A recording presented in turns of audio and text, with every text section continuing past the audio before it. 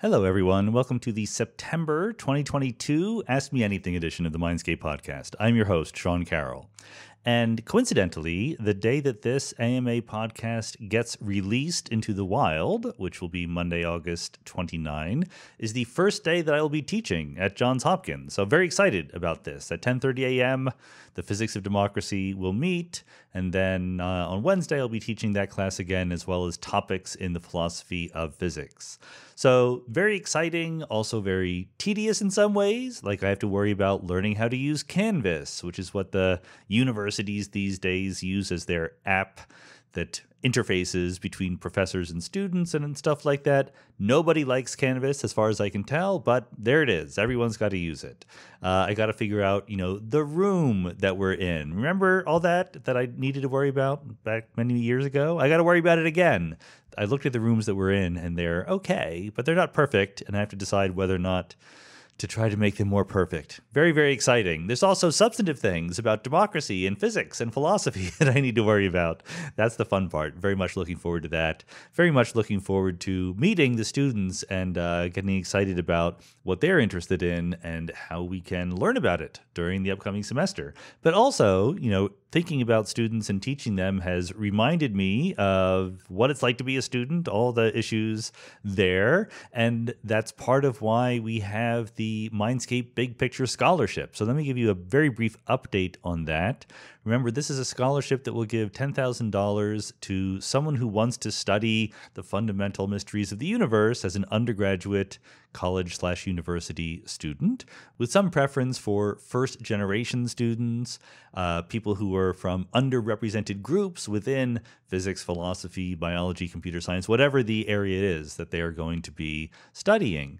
And what is the good news is we have enough donations from the Mindscape listenership to fund a scholarship this year. So someone is going to get it. So I also wanted to send the word out there to potential students that you should apply if you are going to be a college undergraduate this upcoming year. I've already gotten requests from people who are not going to quite be that. No, it's got to be people who are going to be college undergraduates this year. I mean, maybe you're entering, maybe you're already there, but that's who it's for.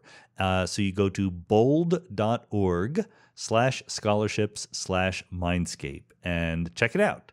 Also, if you are not going to be a college undergraduate, but you want to contribute to the scholarship, you can certainly still do that.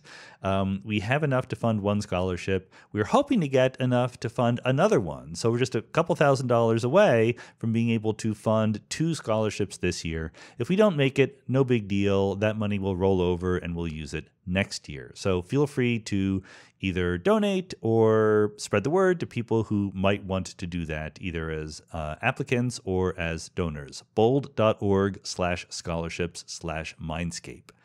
Occasional reminder, this is the Ask Me Anything edition of Mindscape, which means it is funded by Patreon supporters.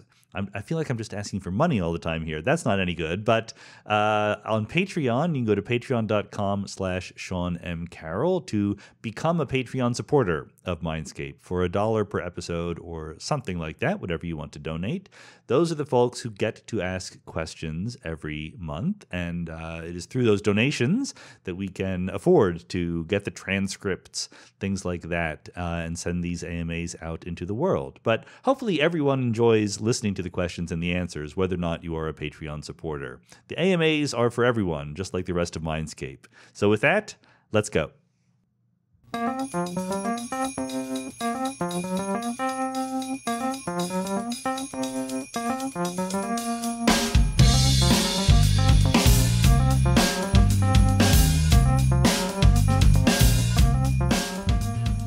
Liam McCarty says, what is complexity? I love this question. I mean, it's a famous question, right? We've been debating the definition of complexity for decades now. And there's 2 things that I will say, neither one of which will directly answer the question. Liam puts a little smiley face after his question, so I think that he knows that he's trying to stir the pot a little bit here. The one thing I will say is that I don't think that there is a single definition of complexity. I think that there are aspects of complexity that are important. One aspect is there's sort of structure going on various different scales. Another aspect is that there's some number of steps that it takes for a process to happen. Yet another aspect is that the configuration or the image of something is hard to capture in a short definition, and so forth. There's many different aspects, and these are related to each other, but they're not the same. It's very analogous, I think, to the discussion we had about the nature of life with Stuart Bartlett on the podcast some time ago. And Stuart and his collaborator proposed that rather than trying to write down the definition of life, we would write down all of the different aspects that we took seriously when we talk about life, right? Metabolism, reproduction, and so forth. And we can even imagine that there are different things out there that you may or may not want to call life, but that they have some subset of the different aspects that life has. And that's very interesting because it helps us plan out what to look for. I think complexity is the same way. Like, rather than saying, this is what complexity is, that is not what complexity is, let's appreciate the different aspects and put them into context. But the other thing I will say is that if I were forced to come up with a definition, I would do it sort of negatively. I would define complexity in terms of what it is not. But this is, I will admit before I say it, very much thinking like a physicist here. As someone who has interests in computer science or something like that might have a very different way of thinking about complexity. But my definition is the following. In physics, we have situations where sometimes you have a small number of moving parts, right? Where you're just doing the planets moving around the sun, or the hydrogen atom, or even, the uranium atom doesn't have that many moving parts, double-digit numbers of moving parts. And therefore, it's helpful and useful and possible to look at the system in terms of just specifying what every part is doing, okay? And that's sort of the simple side of physics.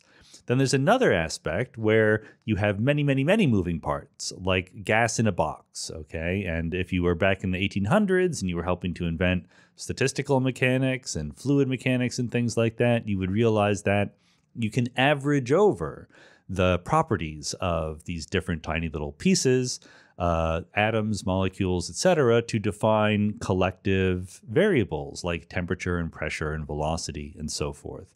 And then, in terms of these collective variables, emergent variables, you might want to say, you get a different description that is nonetheless simple, right? Fluid mechanics and thermodynamics are still simple in their own ways because the individual idiosyncrasies of the constituents don't matter. They can be averaged over, smoothed out. So that's a different kind of simplicity in collective behavior. So you can define complexity, and I think in a fairly useful way, by saying it's when neither of those two things happen.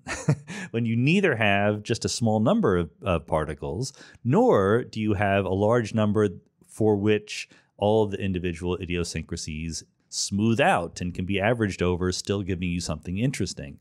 In complex systems, you have a large number of things going on, and the individual things still matter in some sense. What exactly that sense is difficult to pinpoint, but that's what makes the system complex because it gives rise to unpredictability, or at least maybe at the best statistical predictability and things like that. It gives rise to power law behaviors rather than a naive application of the central limit theorem or something. It's not like all quantities home in on some average, but rather you have a distribution that is non-trivial and spread out. So that's where complexity comes in, where neither of those two versions of simplicity are working. Everything that falls into the not fitting bucket then gets called complexity. Christian Wiegand says, regarding episode 168 with Anil Seth, what do you think is the most promising, helpful, interesting, fun approach towards a formal definition of weak emergence? For example, dynamical independence, as proposed by Barnett and Seth, or something like a ratio of macroscopic and microscopic systems complexities, or some notion of computational irreducibility.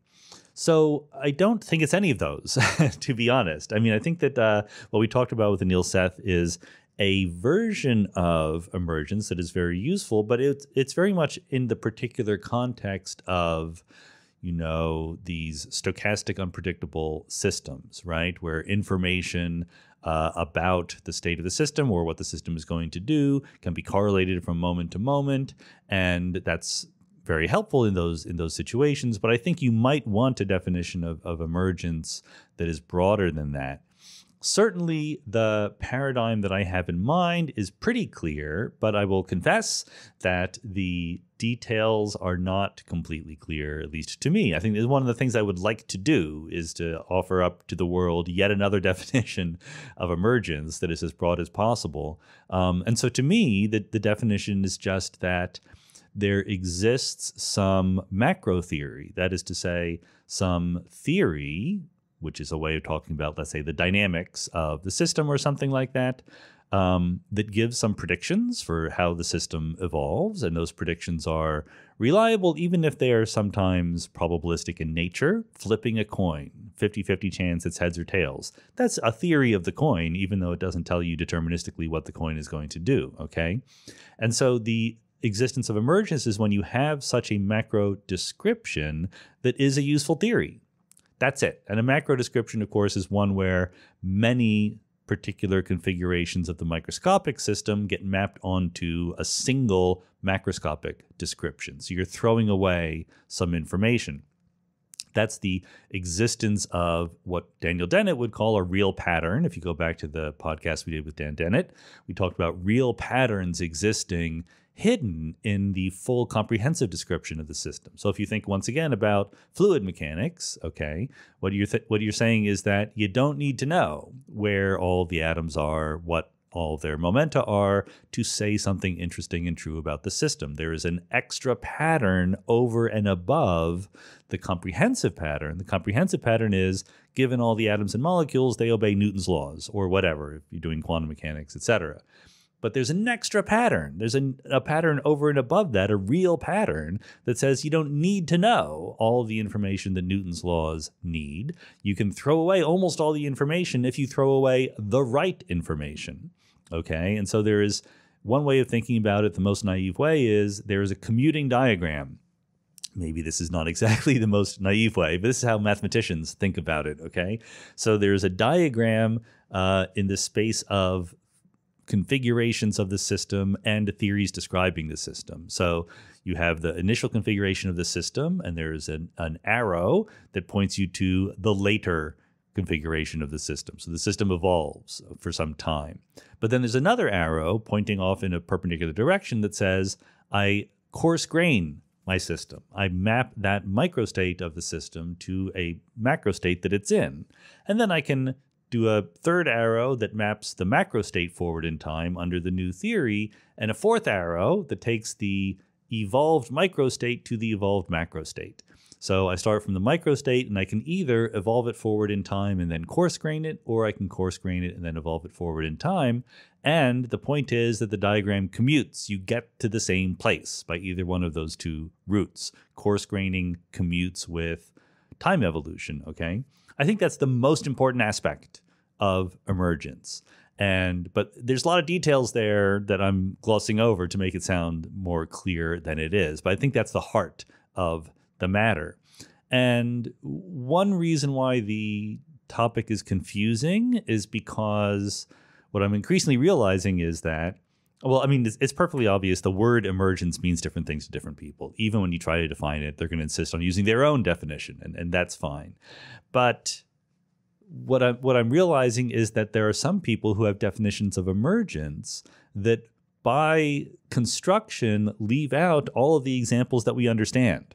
So they only want emergence to count when it's mysterious, right? Or when it's something that is hard to actually write down the equations for, etc. All of my inclinations go in the other way, that if we have a definition, we should look for one that works for both simple situations and for complicated situations, because then our understanding of the simple situations will help us gain insight about the complex ones that we don't fully understand. So anyway, I think it's work in progress, to be honest. People have given very good definitions. There's a classic paper by Mark Badow about weak emergence and the difference between strong emergence that is well worth reading and has many, many citations. It's a pretty good definition if you want that. His definition is basically, I could put it on a computer, right? Which I think is the same as my commuting diagram macro state definition, but there's little details that do end up mattering. Maggie Liu says, how important do you think intelligence is for a career in physics? This is a bit of a loaded question. I mean, the simple answer is it does matter. It's pretty important. But there are much more nuanced and sophisticated answers here because two things. Number one, I don't think that intelligence is a single thing that is easy to pinpoint or define. And number two, there are many, many ways to have a successful career in physics involving different skills, different skill sets, different career trajectories, and the whole bit. Being an atomic physics experimentalist is a very different lifestyle than being a string theorist. It requires very different skills, okay? Of course, in both cases, you need skills. But I think that a lot of people, oversimplify the definition of intelligence, and they sort of mix it up with some particular aspect of intelligence that is related to solving complicated math puzzles. And that is actually pretty highly correlated with your success as a string theorist or other kinds of theoretical physics, but it's not perfectly correlated. I mean, within the fields that I know very well of theoretical physics, some people are much better at math than others, and it's not a perfect correlation with how good you are at the physics side of things. Some people have physical insight that is pretty amazing. Albert Einstein was not as good at math as Henri Poincaré, but he did better at understanding relativity because his physical insight was completely unmatched. So I think that I actually just want to ignore the question. I want to say, who cares how important intelligence is? What matters is, are you good at doing physics? That's what matters for a career in physics. And there are many different ways of being good at doing physics. Preston Justice says, Immanuel Kant said in his Critique of Pure Reason that whatever the process and the means may be by which knowledge refers to its objects, intuition is that through which it refers to them immediately, and at which all thought aims as a means. But intuition takes place only insofar as objects are given to us. In what ways do you think Kant's description of intuition would change if he knew everything we knew about the physical world today? Also, how would you describe intuition?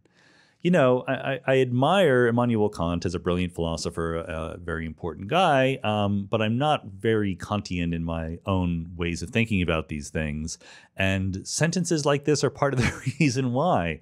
When Kant says intuition takes place only insofar as objects are given to us, I'm not sure what he means. I mean, I think that he probably has something very clear in his head, but what does it mean for an object to be given to us? Does that mean that it's as I look at it and sort of experience the coffee mug right in front of me right now? Or is it sort of some a priori notion of extent in space or something like that? I really don't know exactly what he's referring to. Maybe a Kant scholar would know because they're more familiar with his linguistic stylings than I am.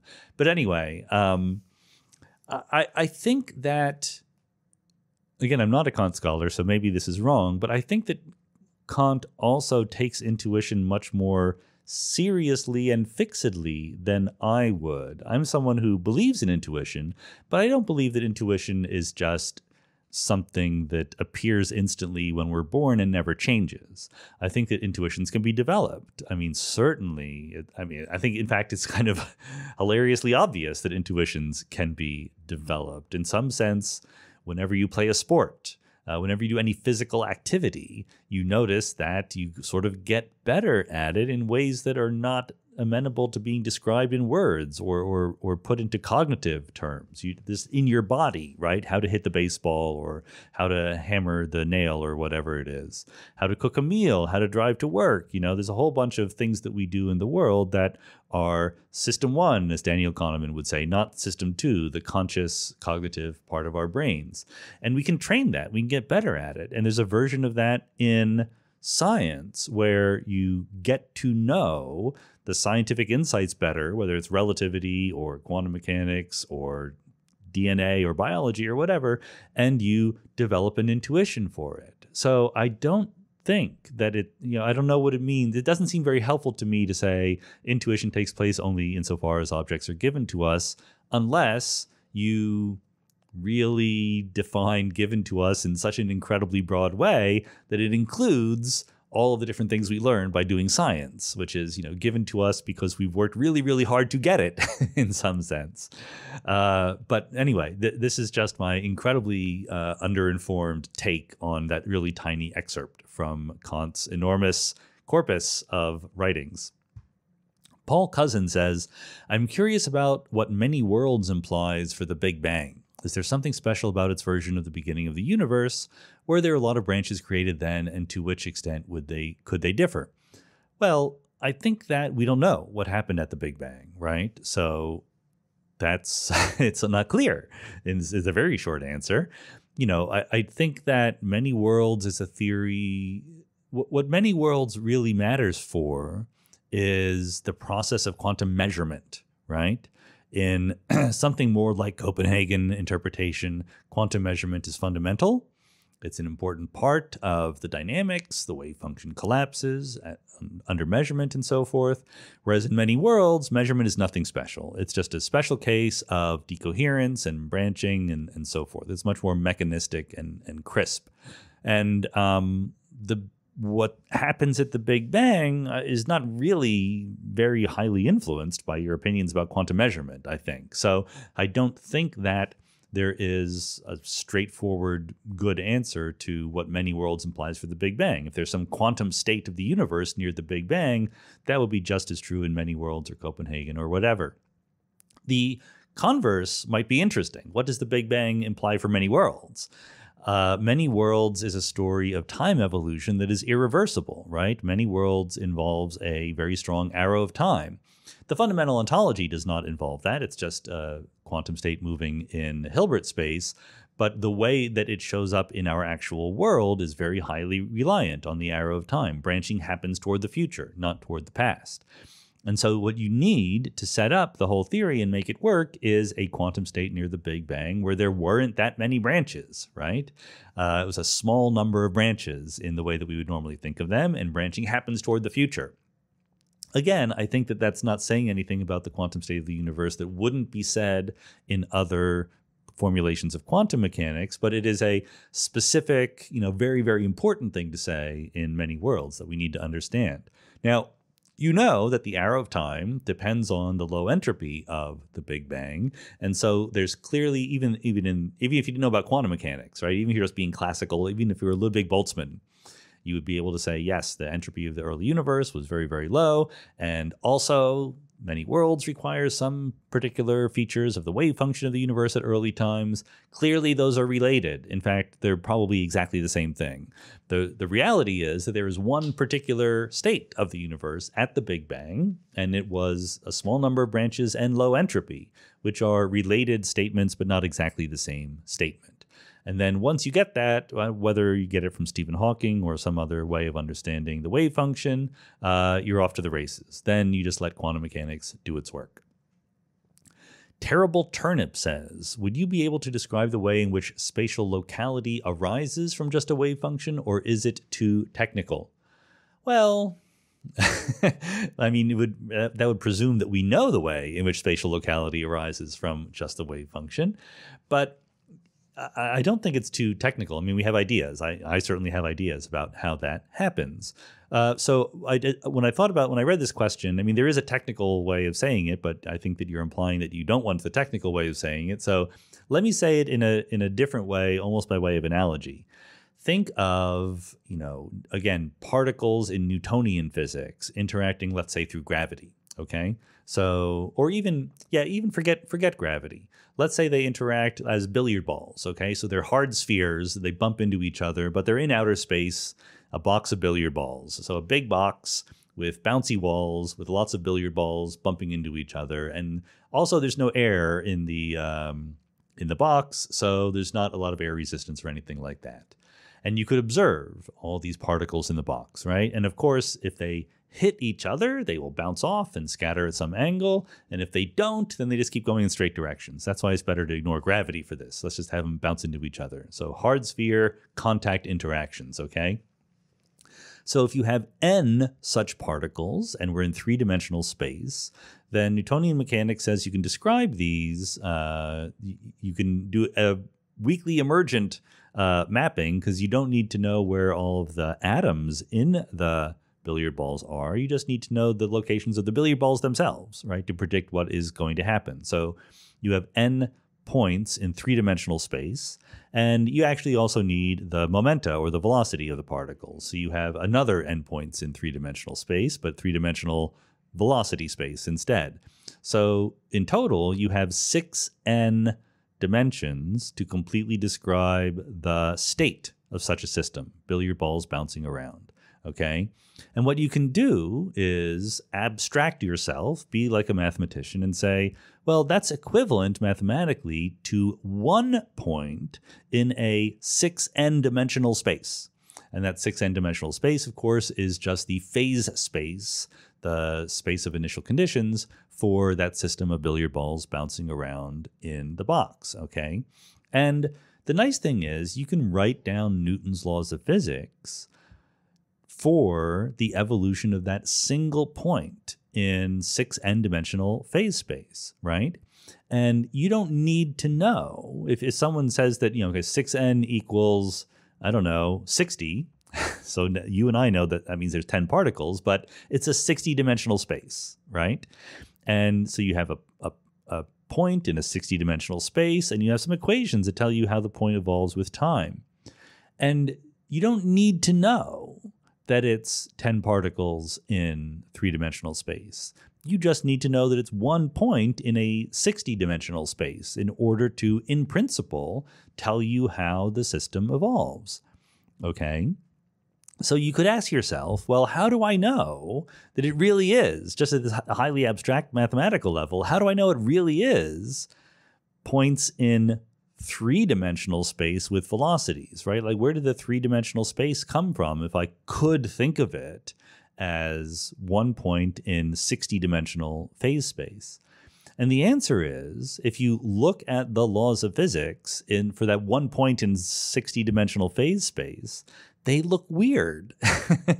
They look like, the point in 60-dimensional phase space just sort of moves on a straight line for a while, and then at some weird time, it sort of moves into a different direction, right? And you and I know that it moves into a different direction because 2 of the balls hit each other, or 1 of the balls hit the wall, right? So the point is that there are 2 completely equivalent ways of describing it. One way is this abstract single point in 60-dimensional phase space. Another is 10 balls moving in three-dimensional space with velocities. But the latter description, even though those 2 descriptions are mathematically completely equivalent, that latter description gives you way more intuition, as we were just talking about what happened, way more understanding. You can say, oh, yes, the 2 balls scattered. I saw it happen right in front of me, right there. Okay, that makes sense. So you can imagine some really weird counterfactual physics where you had just been handed that 60-dimensional system, and you could do experiments, right? You could put a point down and watch it evolve and see what happens and say, like, what are you looking at? What is this 60-dimensional system? And eventually you would work out that, oh, you know what? It's actually better to think of it as a bunch of balls moving around in three-dimensional space with also three-dimensional velocities. And so that is a kind of emergence of locality. The idea of locality is there in the balls moving in three-dimensional space description, but it's not there. It's implicit, but it's not written down in the 60-dimensional phase space description, okay? So locality is a simplification that gives you some handle on what happens, and also some counterfactual reasoning abilities. You could easily know if you understand the local description in 3 dimensions of space, and someone says, okay, I change the initial conditions by a little bit, what will be the difference in the evolution? If the initial conditions to you, looking at the 3-dimensional space, are, oh, I moved that billiard ball just before it was going to hit another one, then you know instantly what's going on. Whereas if you're just given this abstract description in 60-dimensional space, you're like, I don't know, I just have to run the simulation. I don't know what to say about it, okay? So that is morally the way that spatial locality arises from the wave function, because the wave function is like that point in 60-dimensional phase space, right? It's the complete description of everything in the simplest possible form.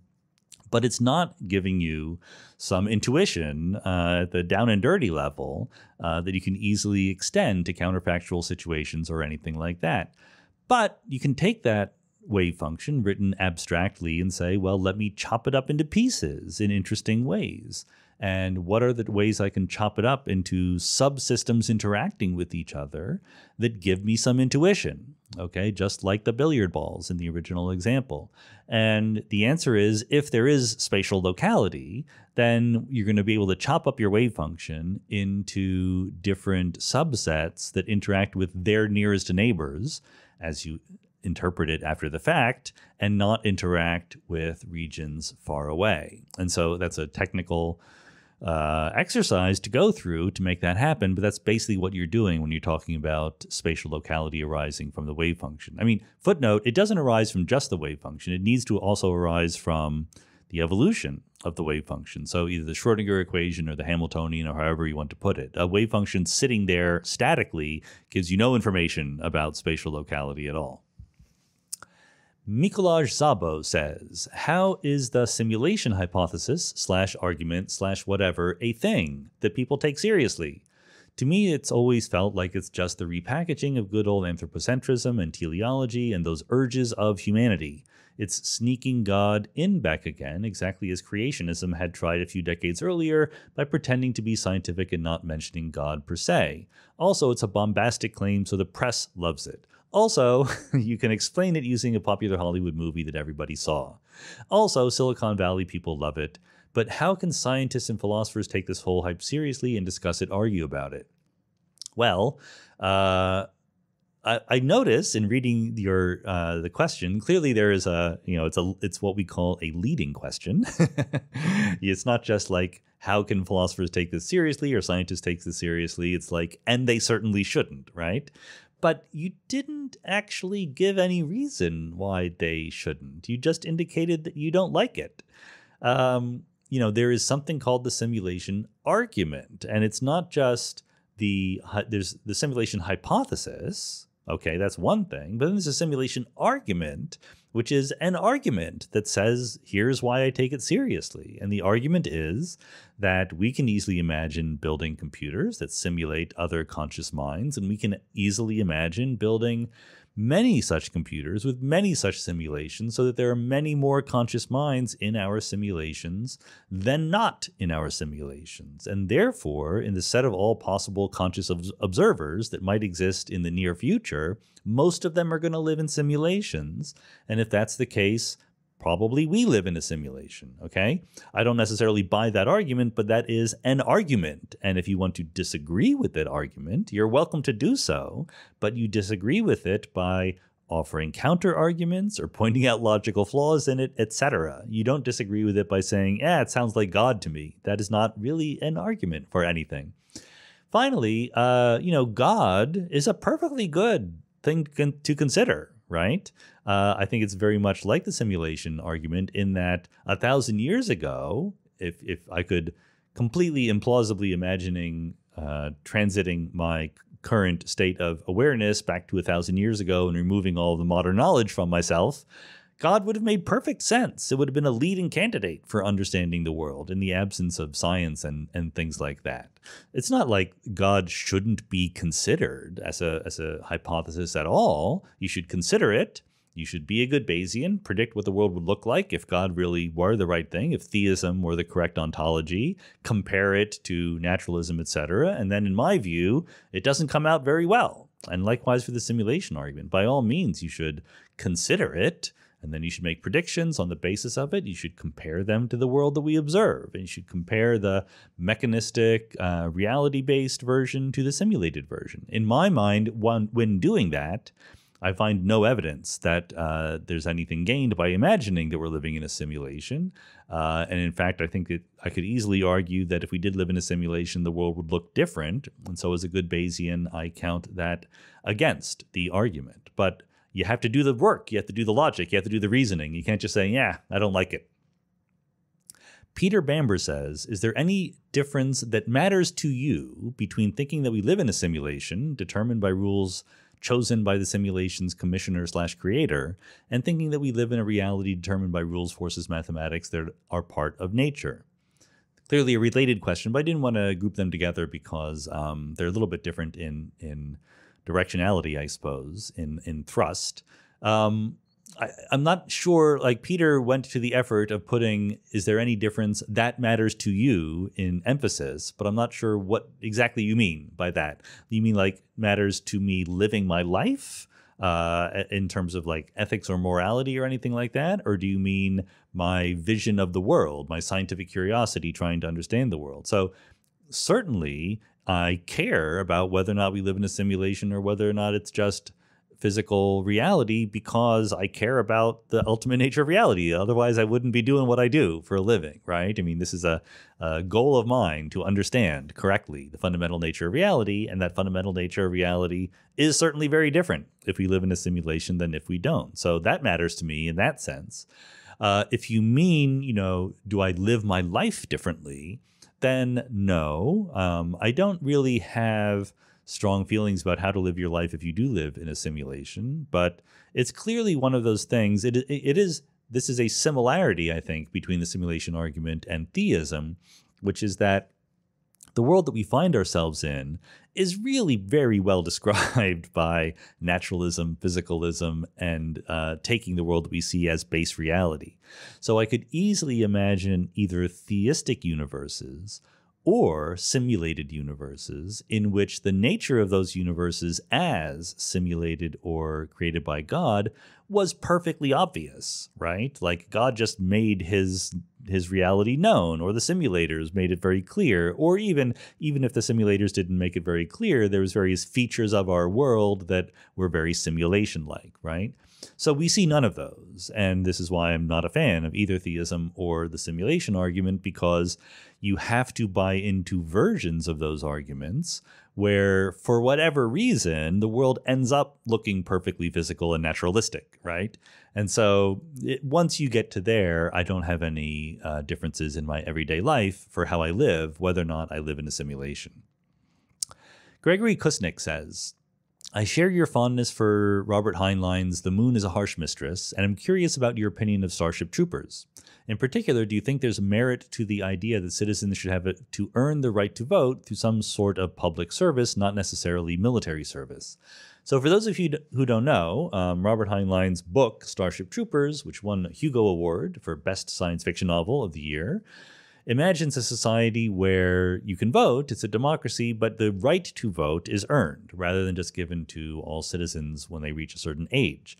And it's earned by doing some government service. The particular government service that is focused on in the novel is military service, thus the name, Starship Troopers, but it's made clear in the novel that many other kinds of public service still get you the right to vote, still gets you the franchise. The movie that was made with the same title is very, very loosely based on the book, completely different in spirit from the book. The movie has its own charms, but it's not the book, so don't mix up the two of them. Look, and I think that as a book, Starship Troopers for me just isn't nearly as interesting and deep and fascinating as The Moon is a Harsh Mistress is. It's a fine book, but also I don't take too seriously these thought experiment societies that are investigated in these books. I don't think of Starship Troopers as an advertisement for the idea that we should earn the right to vote by public service. It's a thought experiment. It inspires you to think about that idea. So I don't think that just because Heinlein proposes that idea in that book means that he was trying to say that it should be done. Maybe he did think that, but I don't think the existence of that book does it. After all, there's plenty of other books he wrote where you don't have that system. And also, I don't think it's a good system. No, very roughly speaking, I don't think it's a good system. I think that I get it. And I remember there was a question either last month or a couple months ago about, given my support and concern for modern democracy, what are the flaws and worries that I have about democracy? And a possible worry that you might have is that you're giving the control authority over the country, over your nation, to every random person, right? Not necessarily to people who have any expertise, much less a vested interest in some form. And I get that worry. I appreciate that is a worry. And I think that the virtues of democracy are enough to overcome that worry. And I think that the same thing is true for investment in the country as they are for expertise in running the country. Namely, that to me, the real reason to have a democracy is not because it is the best decision-making process. We did talk with Henry Farrell on the podcast about how democracy can be a very, very good decision-making process for various reasons. But to me, that's not the real sales pitch. The real sales pitch is people who live in a country have an interest in it. They have desires. They have values. They have things that they want to be their own interest to be protected, right? And so therefore, they have a right to vote. That's the argument for me. It's not that they're smarter or better educated or have done more work for the country. It's just that we're trying to reflect their interests in the most fair way possible. That's the moral argument for democracy. You would also, to really be convincing in making an argument for democracy, you would also need to give a sort of more practical argument for democracy, saying that this system actually works to protect those interests in an effective way. That I think is a harder argument to make, but I do think that there, as far as I currently believe, it's one of those, it's not a great system, but it's better than all the alternatives kind of things. So I actually think everyone should get the right to vote. Everyone, above a certain age. I think that it does make sense in any society to draw a distinction between people who are responsible and people who are not. And by responsible, I don't mean like, you don't lie to people or whatever, or you do what you promise to do. I just mean you're an adult, you're in sound mind or whatever criteria you have for saying, okay, you are a fully credentialed member of society. And I think that every such member of society should have the right to vote. That's my own personal belief. Brendan says, do you have a preference on how to be addressed? Doctor, professor, Sean? So for podcast purposes, if you're a Patreon of the podcast, or any other listener for that matter, you're perfectly allowed to call me Sean. That's fine. In my personal goings from day to day, it's almost always people calling me Sean, not doctor or professor. Of course, this is a timely question because in a couple of days, couple minutes, I'm going to be teaching again undergraduates. And when I was an undergraduate, the system was pretty much that you referred to your professors as either professor or doctor. I see no difference whatsoever between those two things. And I suspect that is what my students will do. When I got to graduate school, then it flips. And in graduate school, at least in the sciences, we referred to all the professors by their first name. Okay, then you've made the transition. You've graduated from being a student to being a colleague once you're in graduate school. Of course, there were some professors that I had as undergraduates that were the cool professors who wanted to be addressed by their first names. And that was great. It was very good when it worked. I have since, been influenced by an argument that there are hidden subtleties, unanticipated consequences of being the cool professor who asks to be referred to by their first name. Namely, that there are power differentials and hierarchies and expectations and amounts of respect that are differentially given to different kinds of professors, maybe depending on your age or your looks or your race or your gender or whatever. And the point is that some people need to work harder to get the respect they deserve as professors than others do. And, aging white dudes like myself need to work the least hard. So it's easy for me to say, oh yeah, I'm going to be the cool professor, just call me by my first name. But for other people, they need to establish, look, I am credentialed, I am the boss of the class, I am going to be addressed by doctor accordingly. And I agree with that perspective and I get it. And so I think it's just better for everyone to address their undergraduate professors as either doctor or professor. Having said that, if someone calls me by my first name, I'm not going to complain. It's not a big deal. There are more important issues out there to worry about. Eric Dovigi, I'm combining two questions together. I'm going to group them together here. Eric Dovigi says, the possibility of unperceived existence is weird. Can we conceive of a universe with no life forms? In what sense could this universe exist? To whom would it exist? Suns, galaxies, dust, they don't know they exist, or do they? And then Gary Upshaw says, can nothing exist? So I think these are related questions, but they're importantly different questions. Let's do Gary's question first. Can nothing exist?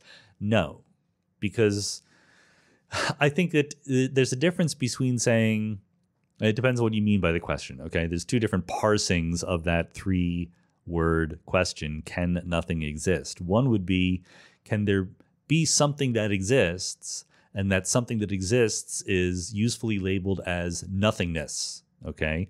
That's what I'm answering no to. Like, I think that's a little bit of a contradiction in terms. If it exists, then it's not nothing, okay?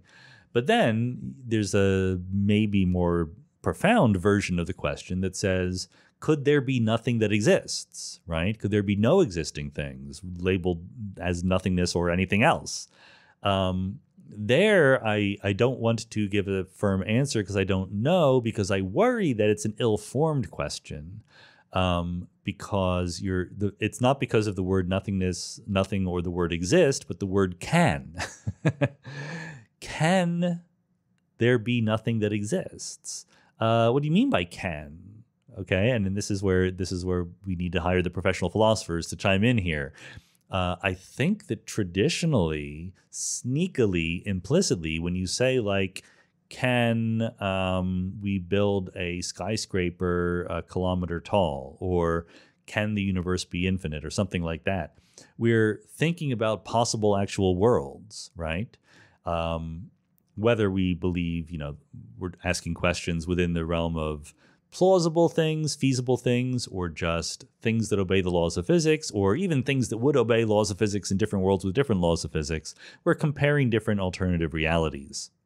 So the reality in which nothing exists isn't maybe a reality, right? Because nothing exists in it. It's not there. So I am tempted to say no even to that. But that sounds like I'm saying that we had to exist. The universe had to exist. Something had to exist.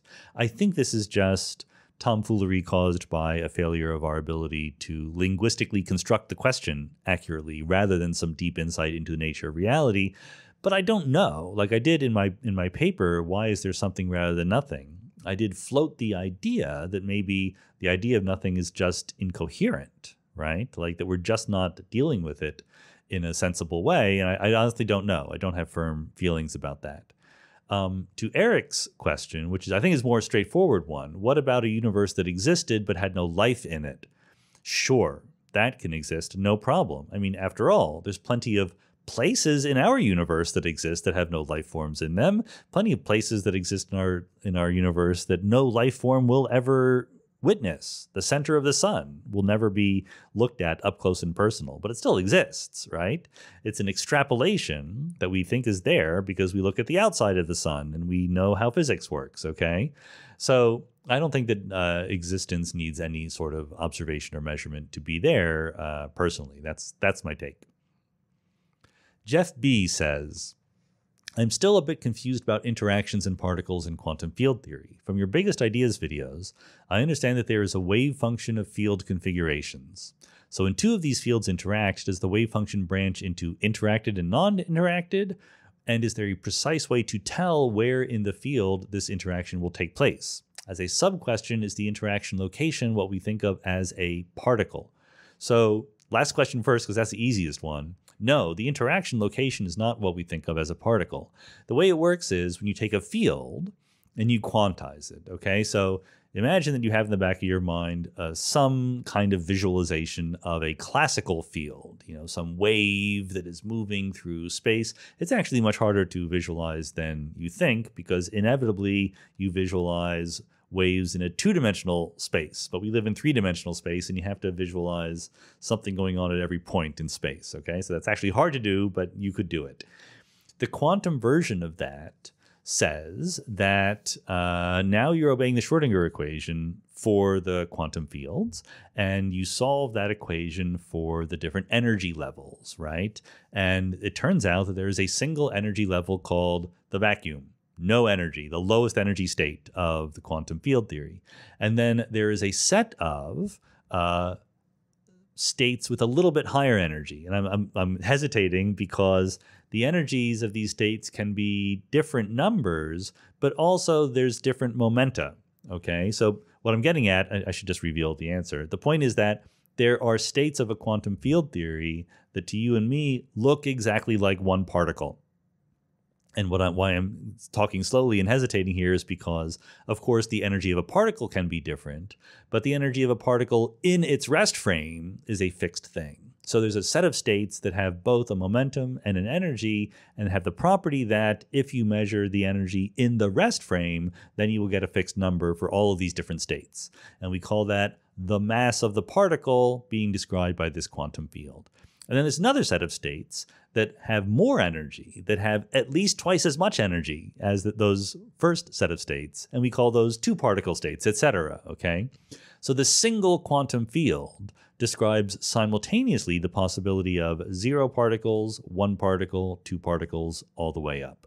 And then we have different kinds of quantum fields. So the particle is not an interaction location. It's a state of the field, okay? And now the state of the field might be all spread out, in which case the particle doesn't look very particle-like. But if you were to measure it somehow, you would always see it at a location. And that's just a feature that you don't measure the whole wave function. You measure, there's only certain measurement outcomes you can possibly get. So when you're asking about the wave function field configurations, when the question is, so I can repeat it for clarity, when two of these fields interact, does the wave function branch into interacted and not interacted? Almost. Okay, so it's a little bit trickier than that. Let's say I have two fields, an electron field and a photon field, right? And they can interact. The electron can scatter off the photon, or they cannot interact. They can just go their separate ways. And so there's smooth evolution, according to the Schrödinger equation, that takes the wave functions for the two fields and entangles them. And there's going to be part where it looks like the electron and the photon interacted, and part where it looks like it didn't, just as you say. But the only reason I'm hesitating is you say, does the wave function branch? But remember, branching happens when decoherence happens. And that means entanglement between the system and the environment and the whole rest of the world. So a single electron and a single photon interacting with each other and entangling doesn't count as branching of the wave function. If we then measured the position or the location or the velocity or whatever of the photon or the electron, then decoherence would happen, because measuring in that sense means I've detected it in a macroscopic detector that has a lot of moving parts. That's the environment, and therefore decoherence and branching did in fact happen. So once we measure it, the branching actually happens. But of course, as we said before, measurement is just a fancy way in many worlds of saying decoherence. Casey Mahone says, while I agree with you that some things in the world may just be brute facts, is it really useful to think that way? It strikes me as similar to invoking the anthropic principle. Rather than trying to determine why things are one way rather than another, we have an easy fallback option. Well, I would put it very differently.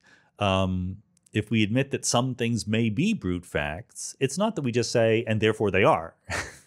That's not being a good Bayesian, right? That's one of the propositions in front of us. So when we have something like the initial conditions for the universe, okay, the conditions that we see near the Big Bang, there is one proposition that says, why is it like that? It just is. It's a brute fact. That's just a feature of the world. There is no more further explanation to be given. There are other propositions that say, yes, I can explain that in terms of the wave function of the universe or inflation or whatever different things you have. And you're going to have a long list of different claims, different theories that have different ways of explaining or not explaining the initial conditions of the universe. And the good Bayesian says they're all considerable. They're all there. They should all have some non-zero credence. And as we investigate, it may be that we think, for various reasons, that probably there is an explanation even though we don't know what it is. Or there might be reasons why we start thinking, no, it's probably just a brute fact, okay? So it's not giving up. It's just correctly recognizing that sometimes that is the most plausible looking thing.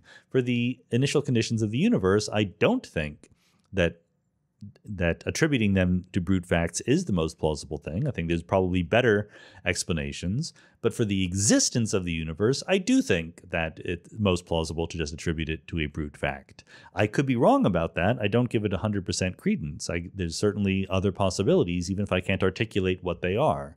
So I don't think it's any different than any other option that's on the table.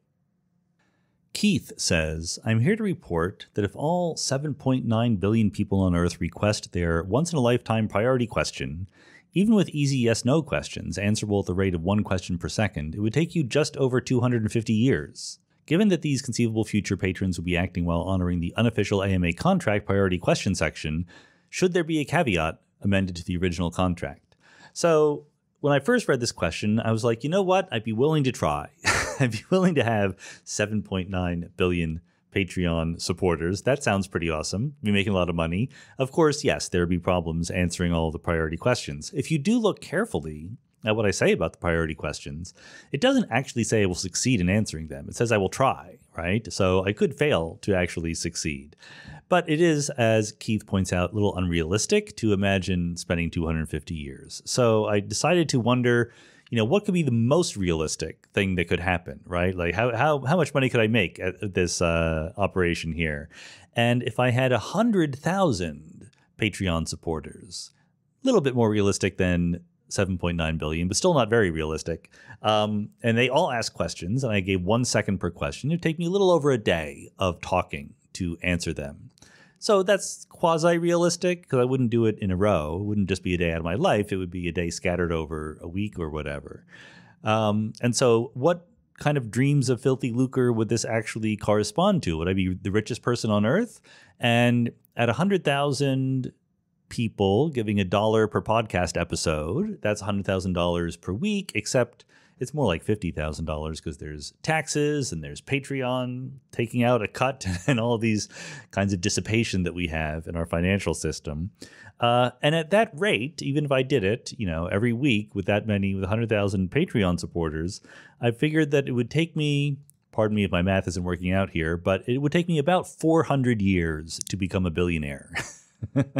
So this is not the way to become a billionaire, to have a podcast here and support it by Patreon, just so you know. But it also, it just pinpoints how much money $1 billion really is and how we don't make it by the sweat of our hands and our brow all by itself. There needs to be a system in place to funnel money, as we've said before. And there are systems in place that funnel lots of money to single people, but Patreon support is not the way to do it. So not that I, again, would be against having 100,000 supporters. That'd be great, but I would try to give them more than 1 second answers also. So there's a trade-off there in addition. Okay. Chris DiRubio says, what is your credence that octonions, which I understand are an 8-dimensional analog to complex numbers, will give us deep insights into the fundamental laws of particle physics? And there were a couple of other octonian questions this month, so I'm just grouping them all together in that particular question. So the very short answer is I have no idea. I'm not an octonian expert. I know the basic idea of maybe I don't even know the basic idea. Division algebras, associative division algebras. I forget exactly what the technical math term is for these generalizations of the complex numbers. You have the real numbers, you have the complex numbers, you have the quaternions invented by William Rowan Hamilton, and then you have the octonions. So 1-dimensional, 2-dimensional, 4-dimensional, and 8-dimensional, and that's it in this particular classification of things.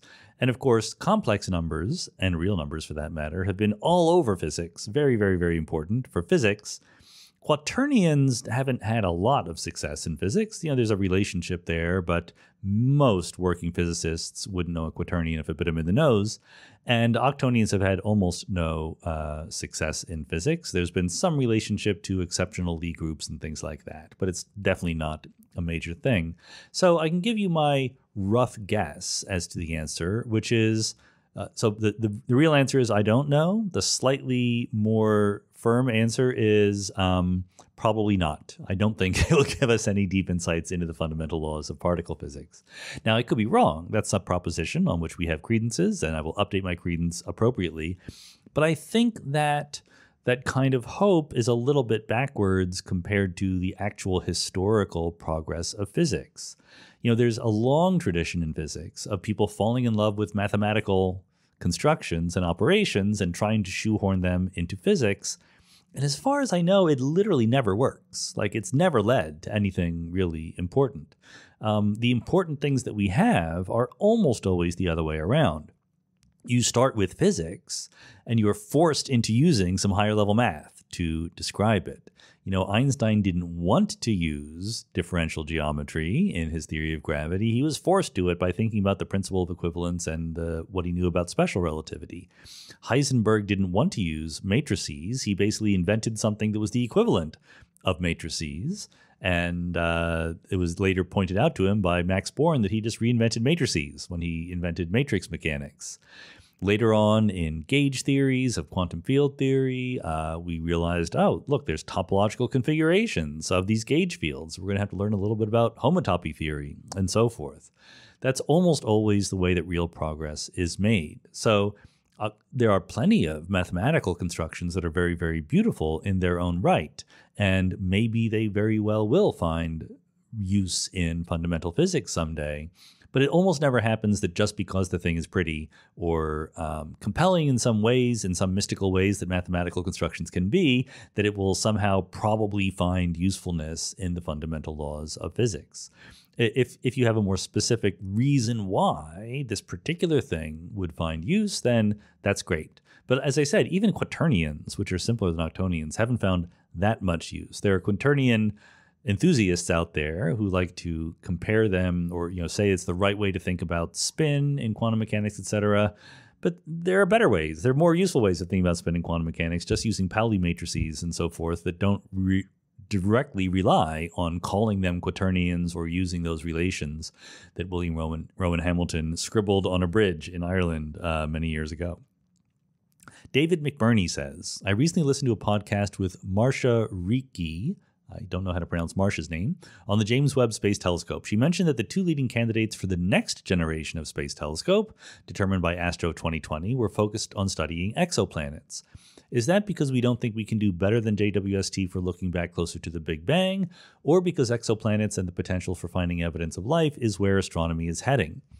Well, it's a little bit of both, but let me talk about this idea of looking back closer to the Big Bang.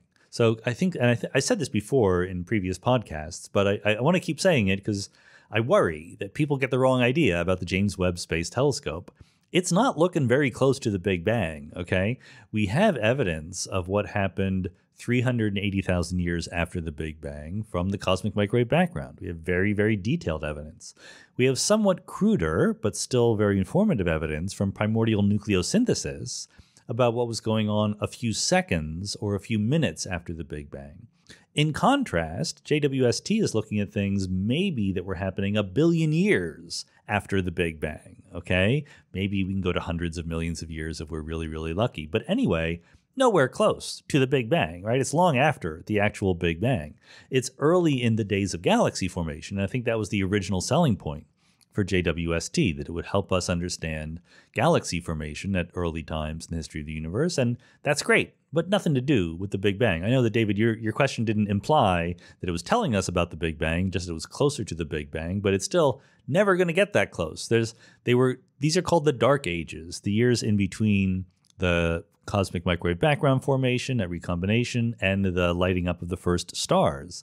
It's very, very hard to get any information about what was going on there because not that much was going on, and what was going on wasn't giving off light, right? That's always a little bit of a hindrance when it comes to building a telescope to look at it.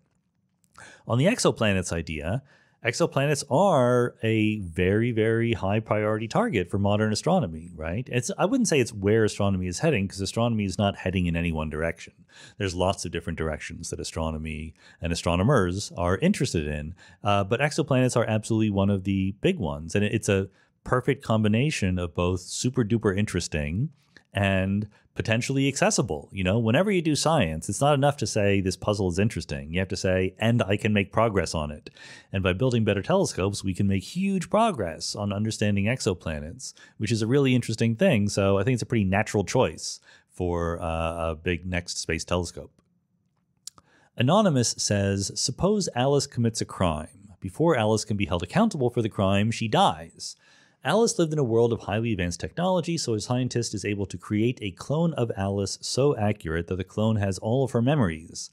Is it ethical to hold this new being accountable for the crimes of someone she's never met, solely on the basis of having memories that the scientist purposefully forced her to have? I love this question. This is an awesome question. Good for you, Anonymous, because it highlights something. I mean, this could very easily be the basis for a philosophy paper, right? About the nature of personal identity and responsibility and blame and things like that. And here's the way I think about it. The short answer is yes. I do think that she can be held responsible or accountable, as you put it. I'm assuming that when you say she has the memories, I'm going to go further than that and assuming that really this new version of Alice is essentially indistinguishable in every way from the old version of Alice, even though there was a gap in Alice's lifespan. So to me, there is no such thing metaphysically as the you-ness of your identity that persists through time and follows you from one moment to another. You, what we think of as you are a pattern in the collection of atoms and molecules and stuff, right? And in fact, most of the particular atoms and molecules that are in you now weren't in you when you were a baby or whatever. That's the pattern that persists over time.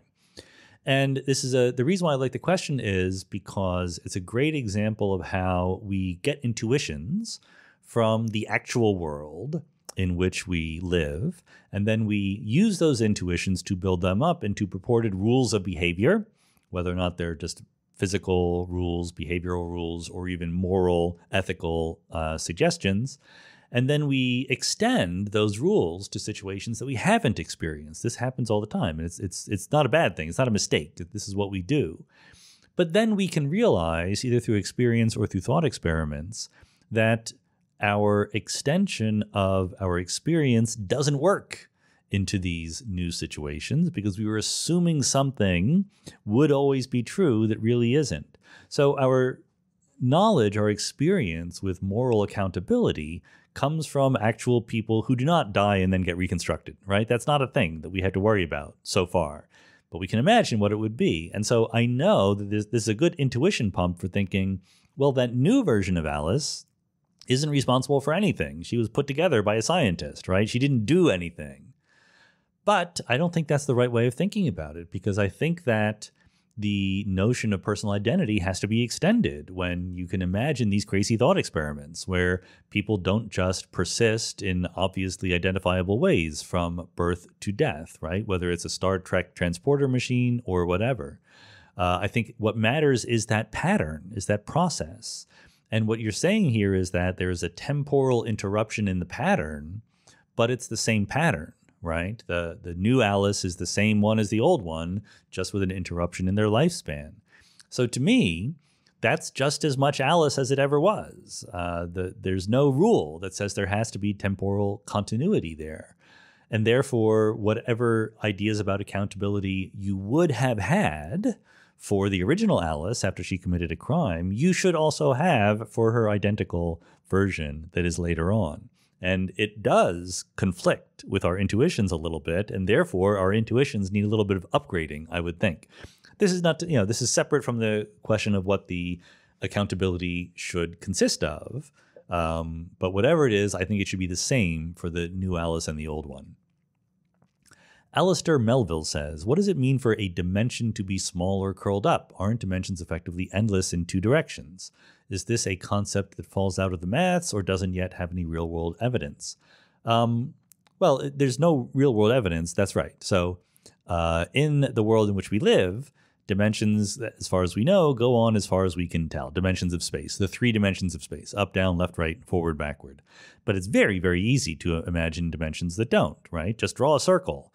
A circle is a one-dimensional mathematical structure, and it does not go on in all forever, right? It's a finite size. So you can ask the question, hypothetically, can we imagine dimensions of space that are like that are curled up and don't go on forever? Or is it even possible that our dimensions that we do see are curled up? It's just that they're still nevertheless big. They're finite in size, but just very, very big, bigger than our observable universe. Yeah, these things are just all completely plausible. They could happen. So no, there's no evidence for them, but it's not at all difficult to imagine them happening. Jake Cornegay says, a black hole made of elements from a dead star would look different inside the event horizon than a black hole made of cats and people who happen to fall inside of a black hole while studying it, at least briefly, right? So when we speak of black holes only having the characteristics of mass, spin, and electric charge, isn't that shorthand for what they look like outside the event horizon, while very different interiors must exist across space-time? Short answer is yes, absolutely. But we often speak of black holes as what they look like from the outside, because once you go inside, you're dead, or at least you can't talk to the people outside about what you're seeing. So yes, when we say that black holes are characterized by mass, spin, and electric charge, we do mean by as far as what they look like outside is concerned. Daniel C. says, I would appreciate if you could speak in a bit more detail as to this argument against strong emergence in the form you refer to it. You mentioned on a recent AMA that strong emergence would violate locality, which sounded like a reason to reduce your prior for it. Is this violation of locality your biggest qualm with strong emergence? Does the fact that locality is not fundamental and seems to break down when gravity is strong enough open the possibility that there is in fact other non-local behavior in lower gravity conditions, but it is just not as easily visible to us, particularly when we try to resolve the universe at the scale of individual particles? So yeah, there's a lot going on here in this question. And this is, by the way, for those of you who are contemplating future AMA questions, this is about as long as a question should ever be. Despite my protestations, people are just quite loquacious in their AMA questions sometimes. And some of the questions would be good if you just wrote them shorter, but you just can't resist, can you? So anyway, Daniel's question is about the limit, where I'm willing to read it out loud and try to tackle it here. So the idea is that there's this idea of the laws of physics underlying our everyday lives, okay, the core theory. And it is very, very, very, very, very, very well delineated as an ordinary quantum field theory, which implies the word local to it. And what that means is that all of the laws of the dynamical laws that tell us how the quantum fields evolve with time over the course of evolution can be derived from an expression, whether it could be the Hamiltonian or Lagrangian or whatever. There's different ways of writing down the expression, but the expression takes the form something specific happening individually at individual locations in space. Okay, so quantum fields only interact with each other at the same locations in space. The value of a quantum field at one location does not directly affect the value of the quantum field or the evolution of a quantum field at any other location in space. If you poke it, or if something happens to the fields, there can be ripples that spread out, but those spreading outs only happen at the speed of light or more slowly than that. So that's locality.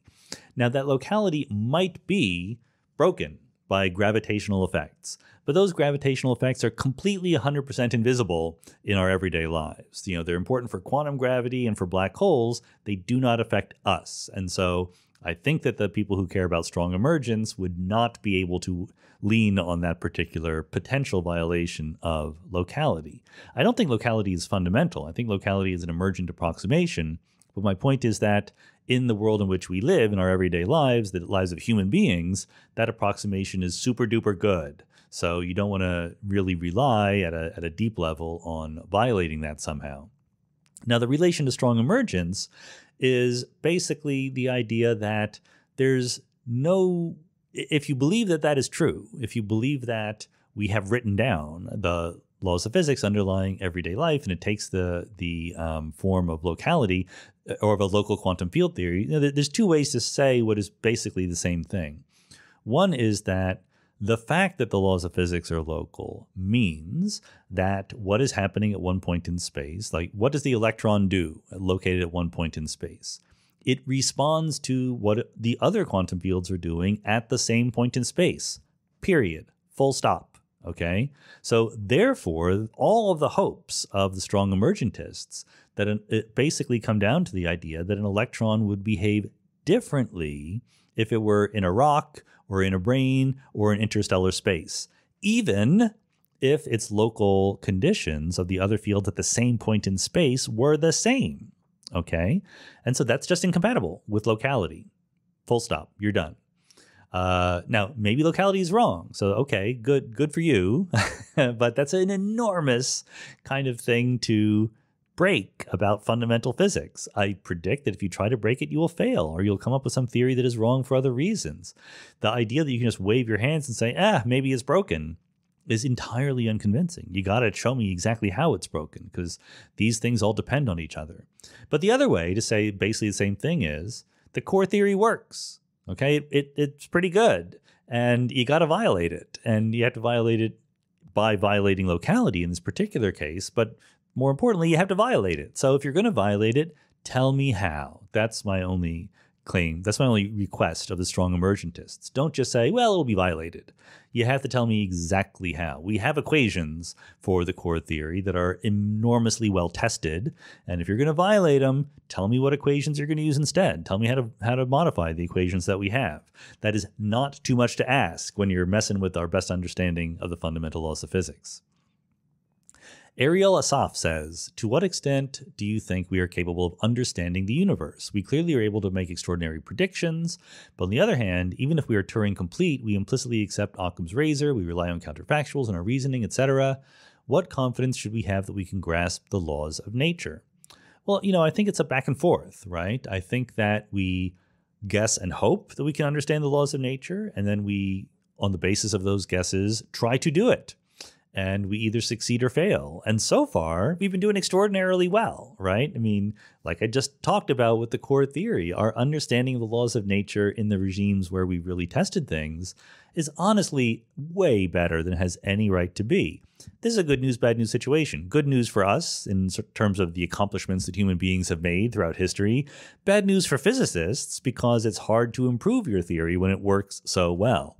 Now, that's not proof that we will definitely be able to understand all the laws of nature, but I see absolutely zero obstacle to doing that. So other than some vague thing that, anything could happen, so who knows, which is always true, but not very persuasive, I'm not moved by arguments that maybe we cannot ultimately grasp the laws of nature. Charles Haught says, in an early AMA, you said something along the lines of, if you believe in science and want to push naturalism forward, then you should also listen to the science of convincing people. With this in mind, how do you feel about the effects of the so-called militant atheists/naturalists, such as Christopher Hitchens, Ricky Gervais, and Richard Dawkins? Do you think that by being more debate-driven rather than empathetic, they are doing more harm than good in this area? Well, I can't speak for them about what their goals were, right? Like sometimes you want to persuade people who are on the fence, but other times you just want to say things that you think are true. You just want to get something off your chest, right? And maybe tell some jokes or whatever it is. So I don't think you can criticize them as not following the best science about how to persuade people unless they've said, my goal is to persuade people and this is what I'm trying to do. Then you could persuade them, but I don't know of them actually saying that. Furthermore, I do think that there have been both good and bad repercussions of the whole sort of new atheist discussion that we had in the early 2000s. The good part is atheism is much more on the table these days than it ever was as a point of view that needs to be taken seriously and respected. When in the 80s, people just wouldn't take atheism seriously at all. And now it is at least recognized, even if you don't accept it, you have to confront it. You have to deal with it, right? It's just much more a place at the table kind of thing. At the same time, there have undoubtedly been people who've been turned off by the debate, derogatory kind of attitude of the conversations that were had back then.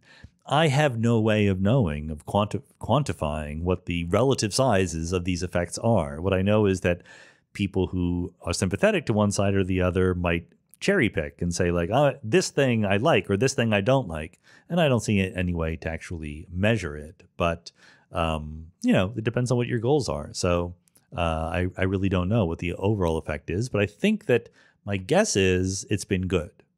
I don't have any evidence for that, but there you go. Eike,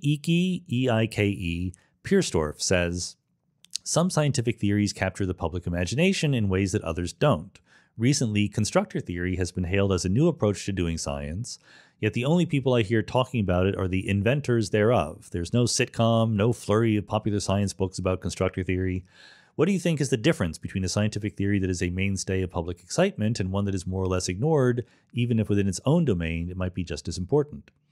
Well, I think there's two things going on here. One is the relative importance or attention being paid to new scientific theories within the realm of professional science.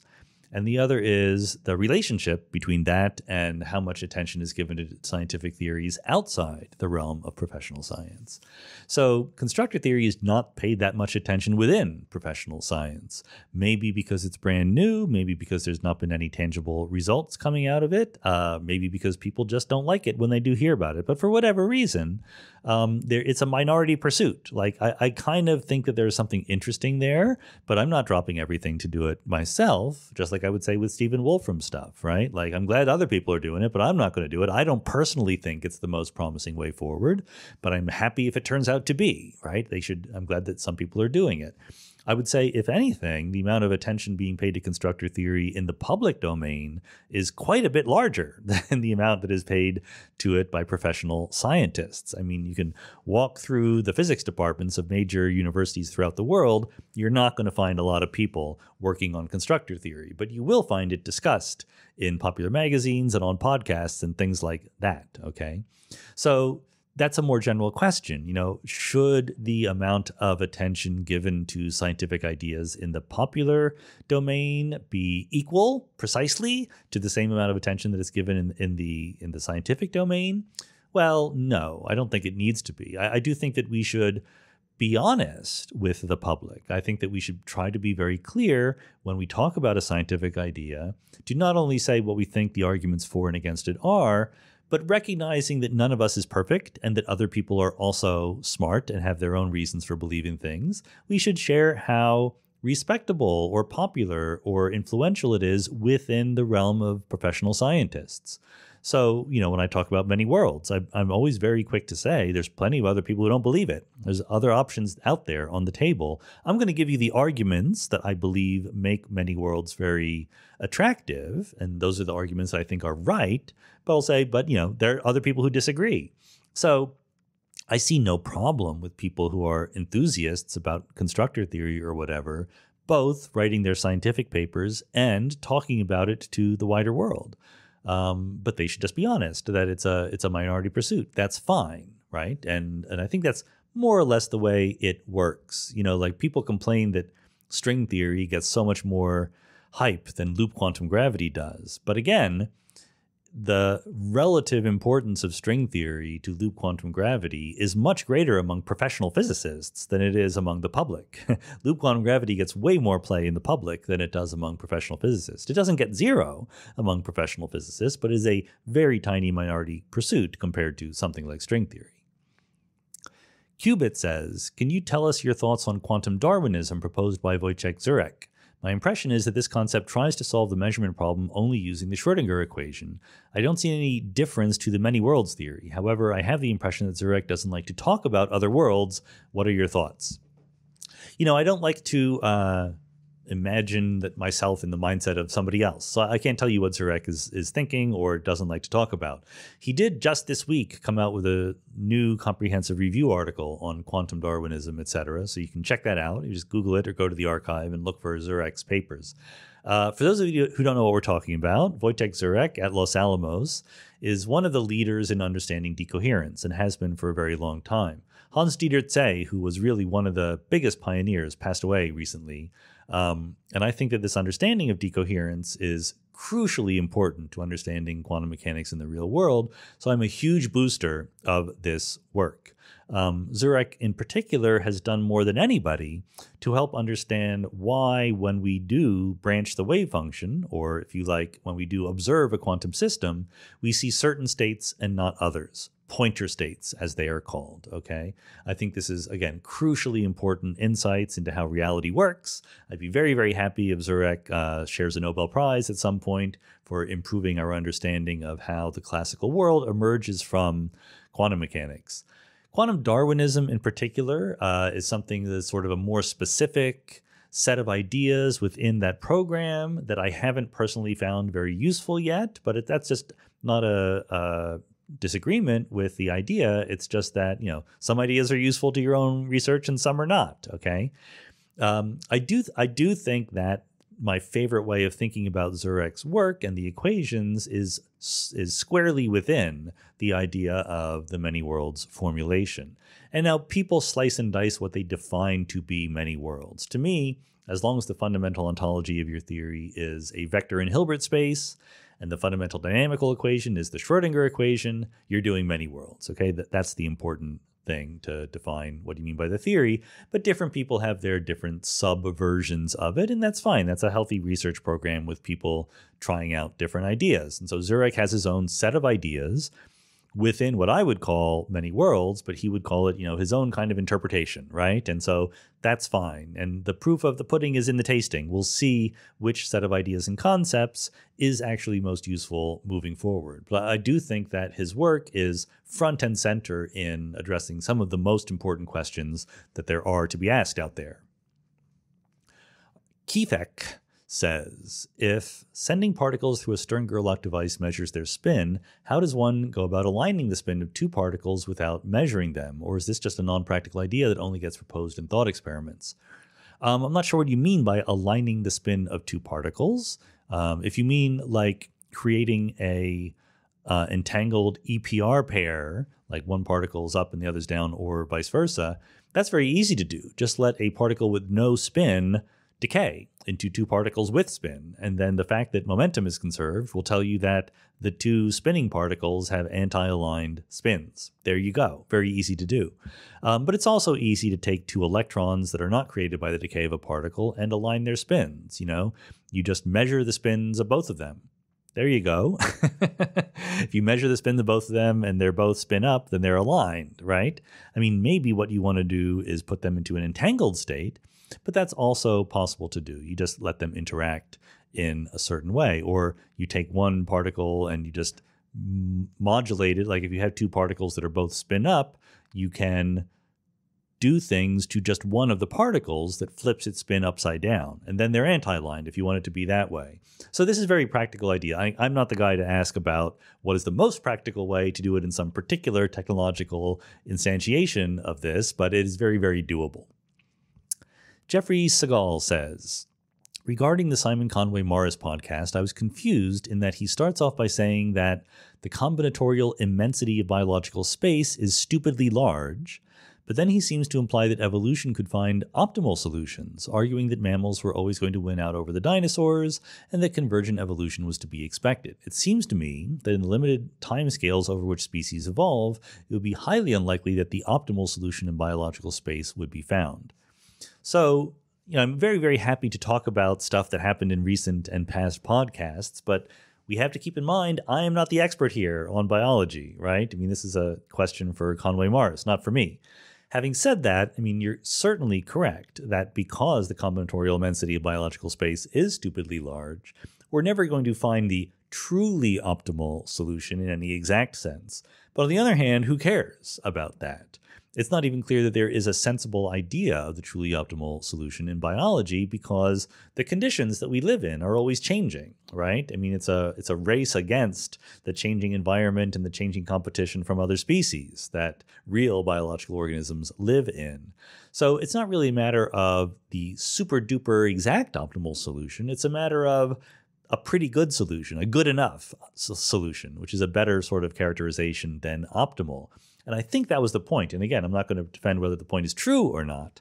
But the point was that there is, on the one hand, a lot of things that biology can do, but on the other hand, a sufficiently small number of constraints it's trying to satisfy that it has enough freedom to find a more or less pretty good solution that could be found via very different trajectories, right? That's the convergence of evolution, that even though the path that you take through the space of genomes and through the space of environments might be very different, at the end of the day, you end up with more or less the same morphology, the same shape and size and habits as a grown-up organism that you would have in either one of those two trajectories. So they're not going to be exactly the same. It won't be a perfectly optimal solution, but will be good enough. I mean, more generally, I would say that I think a lot of questions in both philosophy and science suffer, or a lot of opinions or ideas suffer from overemphasizing perfection and exactness, right? The world is not perfect or exact. And when you relax the demand for perfection or exactness a little bit, your impression about what is possible and what actually happens might change by a lot. That's an easy thing to say, very hand-wavy thing, but I do think that's a general impression that I have. Alexandra Bates says, what do you think of the effective altruism movement? Have they changed your personal actions or views on anything? Do you think their method of improving the world is effective?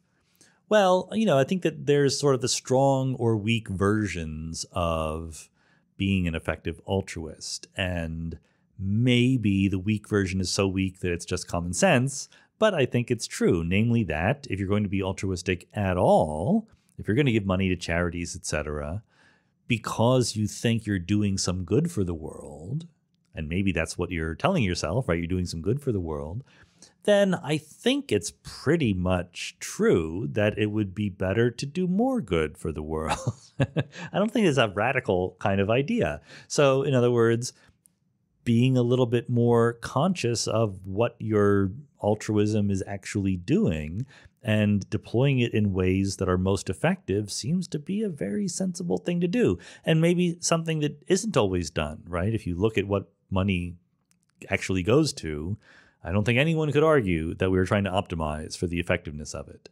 Now, it can go too far, right? And so there's a stronger version that says, yes, we should run our own personal lives as if our goal was to optimize the utility or happiness of the world. I don't think that's realistic. I don't think it's what anyone actually does. I don't think that's what is ever going to happen. So I think that's too strong, but maybe, it's some optimal point that we can keep in mind as we do our actual moves through the world. So, I do think that it's a kind of an idea that just the phrase and the general idea can work to push people in slightly better directions. But in the real world, of course, people don't become altruists. People don't give money. Let's just call it giving money to keep things definite. People don't give money simply because they want to optimize the utility of the world. That's not the only reason why they give money. There might be some personal cause that they care about. They want to give to the alma mater that they graduated from, or they want to donate within the sphere that they care about. Here at Mindscape, we have a scholarship that we're giving. And I didn't sit down and carefully think about what is the scholarship I could give that would maximize the happiness of the world. I saw a need or a usefulness for a particular kind of targeted scholarship that I thought would be useful to give.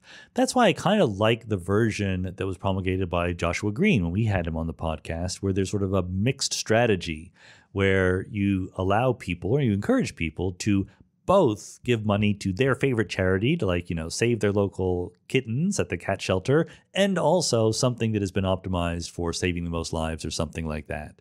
That makes people happy and tickles their desire to focus on their personal favorite ideas. I think that's perfectly legit. Tarun says, priority question. Remember, priority questions are the ones, as we've discussed, you get to label a question priority, and I will try my best to answer it, with the caveat that you only get one priority question in your whole life, okay? And I'm counting on you to not abuse that privilege. So Tarun says, you identified my strategy in the last AMA. I've been going through my list of most burning questions each month, and now I'm asking one of the questions you didn't answer previously as a priority question. In the last AMA, I mentioned that a good game theorist would say, given that you only are able to ask a priority question once in your life, you wouldn't just use it on the first question that came to mind. You would try to get the questions answered anyway, and then when that didn't work, you would label them priority. Apparently, that's what Tarun has been doing, so good for him. The question is, much has been made of the laws of physics relating to motion, whether deterministic or random, ruling out libertarian free will. Doesn't Einstein's block universe give us an equally good reason to not believe in libertarian free will, given that the future is fixed? I'd be very interested to get your thoughts on this perspective. Well, yeah, but the idea is that the block universe is not actually real, not correct, because the laws of physics are not classical. the block universe has to be upgraded a little bit in quantum mechanics. And the way in which it gets upgraded might differ from formulation to formulation. In many worlds, it gets upgraded to a block wave function, I guess you want to call it, but that wave function describes multiple worlds, multiple blocks, multiple universes. And you cannot make predictions at any one moment of time, even if you were Laplace's demon and knew everything about what any individual observer would find themselves observing later on in the universe. So it's just not deterministic in that way. The wave function as a whole evolves deterministically, but that is utterly irrelevant for human experience because we don't live in the wave function as a whole. We live on a branch. And of course, in other versions of quantum mechanics, it is truly stochastic, in which case it is not a block universe that is determined by our present configuration. You can still think of it as a block universe, but not one that is fixed by present conditions. So I think that the block universe is kind of irrelevant to the question of free will. Determinism or non-determinism or the laws of physics, I also think is irrelevant to free will as a compatibilist, but it's very relevant to the question of libertarian free will. If the universe is deterministic within a single universe, then you can't have libertarian free will. But that's prior to the question of whether or not there's a block universe, right? If the universe is not deterministic, then that simplistic notion of a block universe isn't correct. So it's not really helpful in figuring out whether there's libertarian free will. Nalita S. says, I was wondering what your thoughts are in terms of the first law of thermodynamics and understanding us humans as quantum systems. What happens to our energy after death? Does it die with us? Does it evaporate like a black hole? Does it transform into another form like dirt? This is an easy one, actually. Yeah, it doesn't go anywhere. It's like saying, where does the energy of a candle go when it stops burning? The burning was a conversion of the energy that was in the candle from one form to another by a combustion, oxidation. And the burning is a process that stops. And life in a living organism is exactly the same thing. The energy is in the organism. It's doing something. It's undergoing a process. It's living. And that process stops. But the energy doesn't go anywhere. It's still there. You have exactly the same amount of energy the moment after you die as the moment before. Brian Keating says, do you see any place for NFTs or blockchain technology in science and/or publishing, proof of stake versus embargoes, etc.? So Brian, by the way, is an astrophysicist, an observational cosmologist, UC San Diego, and host of his own podcast, Into the Impossible, where I've been known to appear. So you can check that out.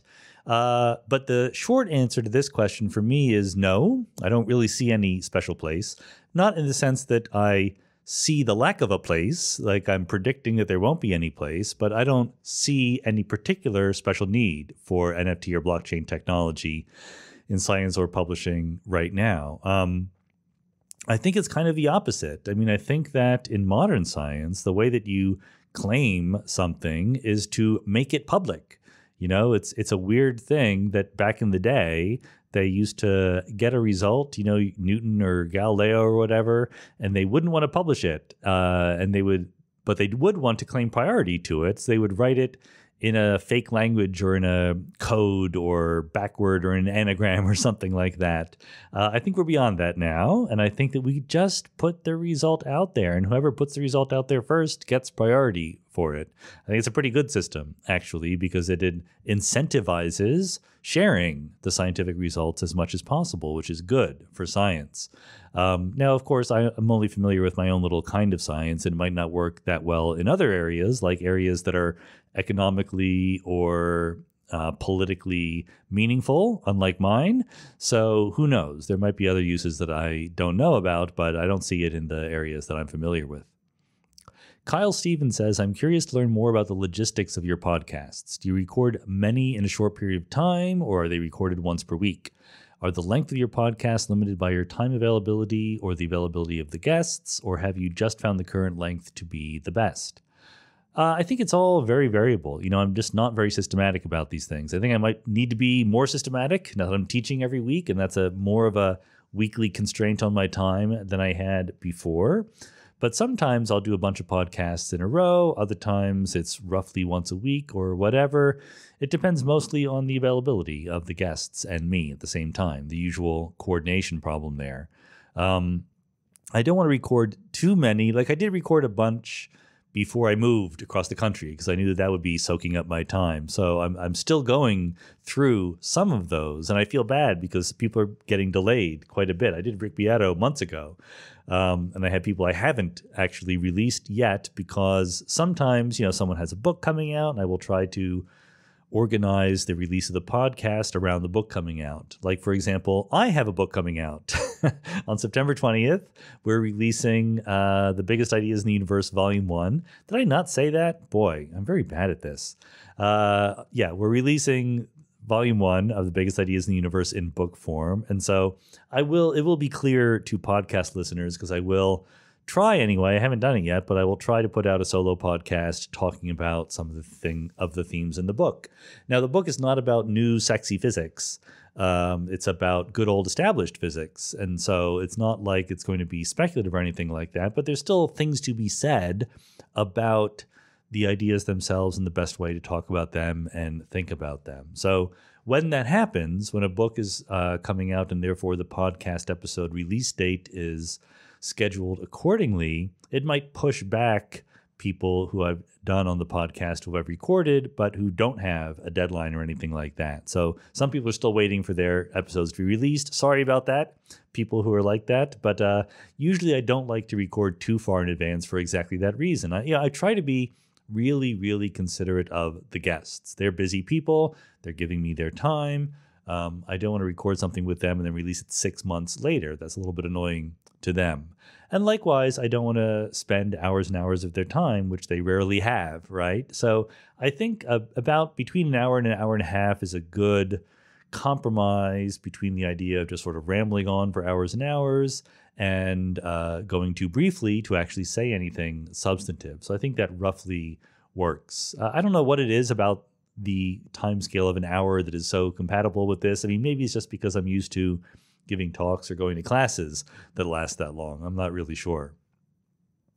Seth Holowenko says, can you think of any meaningful differences that might exist in science and society if we decided tomorrow that the North was actually down rather than up, and that the Earth and other planets actually rotated clockwise around the sun, etc.? It seems like North has an arbitrary positive value assigned to it that makes references to North as opposed to South the right way.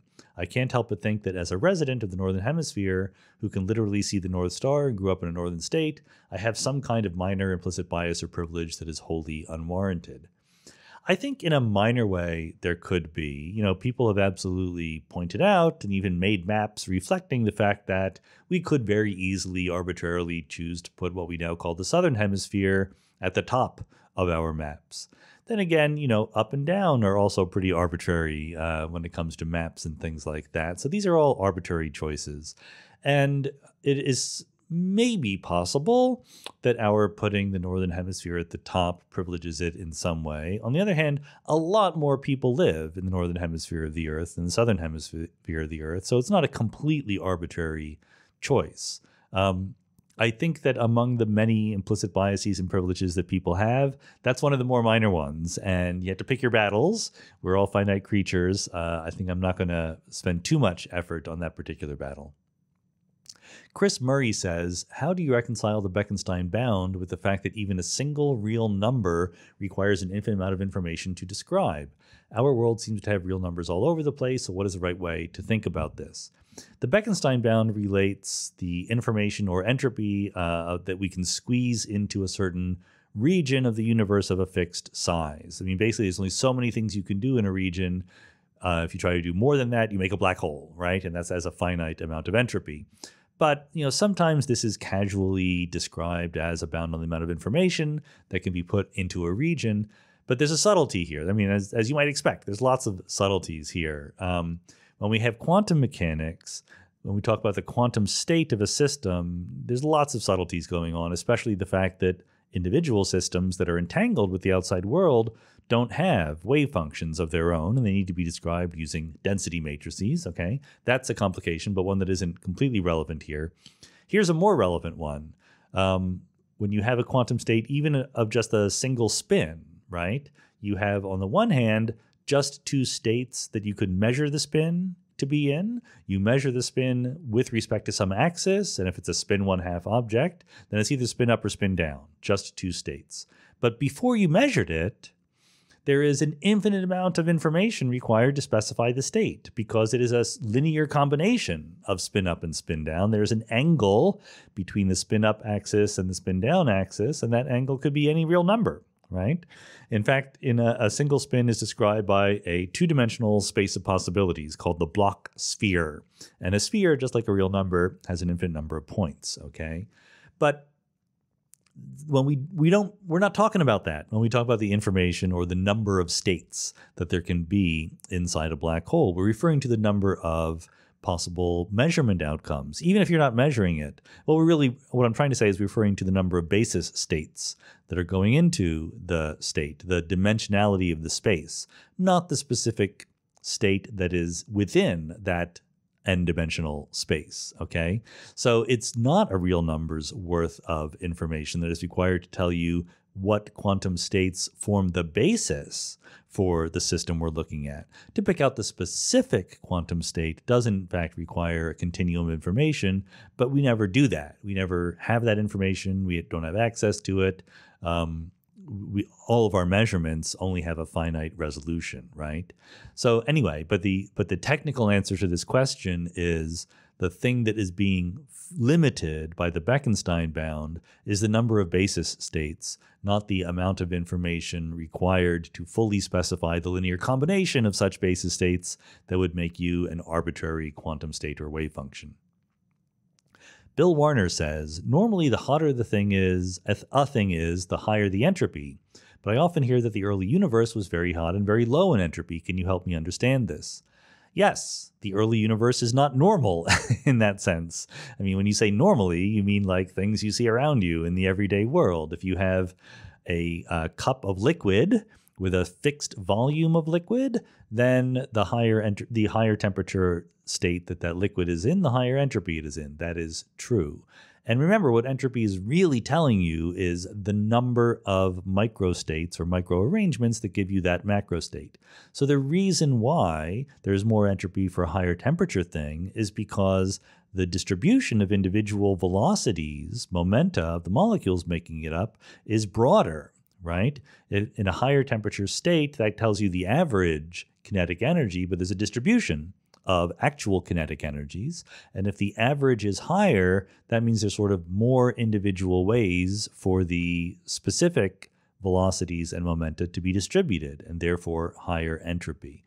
But the world is not a liquid at fixed volume in a cup of coffee, okay? So it's just more complicated than that. In the early universe, it is true that it is high temperature, and there's this sort of weird, ill-defined discourse that cosmologists throw around where they say that the matter degrees of freedom are high entropy in the early universe, but the gravitational degrees of freedom are not. That's more or less ill-posed in every way, and that's not words that you should ever say out loud. For one thing, it's not degrees of freedom gravitationally that are low entropy, because gravitational degrees of freedom are gravitational waves or gravitons, okay? And those are not what is being referred to. What's being referred to is the configuration of the matter fields in the presence of strong gravitational fields, or by strong we just mean gravitational fields that matter as far as entropy is concerned. They don't want in the presence of these gravitational self-interactions, higher entropy means lumpier, generally.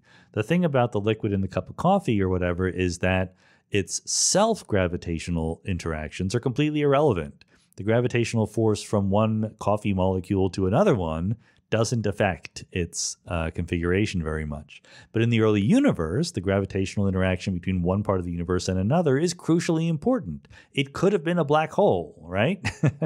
Or it could have been at least very lumpy with lots of black holes scattered around, or even strong concentrations of matter surrounded by empty spaces, even if they're not literally black holes.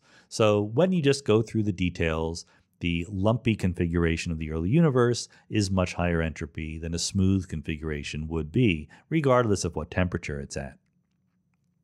Jesse Rimler says, effective altruists recommend giving to charity and career selection as the best ways for ordinary people to do good. What about effective organizing? Civil rights and labor laws came about not through donations and people taking career quizzes. Rather, ordinary people built complex networks, worked in solidarity, tried various tactics, and often put their bodies on the line to accomplish long-lasting change. Do you think the EA movement focuses less on this because these actions are harder to quantify? Well, I don't know why they do that. Again, I'm not trying to read people's minds. I do think that you could easily just try to make an argument rather than phrasing it in terms of rhetorical questions. You could say the actual best way to affect the world is not to earn a lot of money and then give it away, but to put in the same amount of effort into making the world a better place by organizing or by, fixing things or whatever it is. These are all very, very hard things to do. And so I don't think you should be, or we should be, too definitive in our statements about what would actually make the world a better place. I think we should think about it and talk about it and be open-minded about the possibilities. Certainly, if I did sort of stoop to psychoanalysis here, which is always dangerous and wrong, but maybe we can temporarily do that. I do think that when it comes to effective altruists, there's sort of a crisp, rigorous, rational feeling about distributing our charitable dollars, right? That is something where it's kind of straightforward and sensible to say, we're trying to do good for the world by giving money away. What's the best way to do that? Whereas when it comes to organizing or, protesting or making the world a better place through demonstrations, things get very emotional very quickly. And it might be that the kind of people who are into effective altruism just are turned off by that kind of emotionality, right? And I think that the correct balance to strike is a tricky question. I'm not going to try to come down on it. I think that emotionality and passion are very, very important. They're not mistakes when it comes to making the world a better place.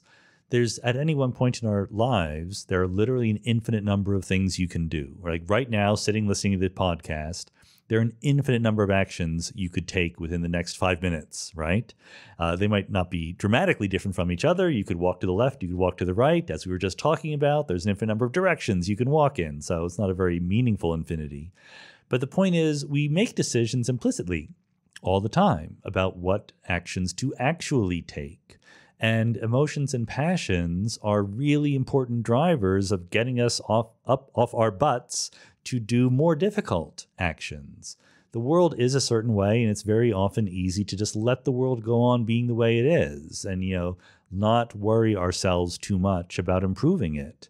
And sometimes getting worked up about the state of the world matters. It helps. It's important. And that's hard to analyze at a perfectly rational level sometimes. So again, it might be possible that the kind of psychological states that lend themselves to being an effective organizer are different than the kinds of psychological states that lend themselves to figuring out how best to allocate our charitable donations. Okay?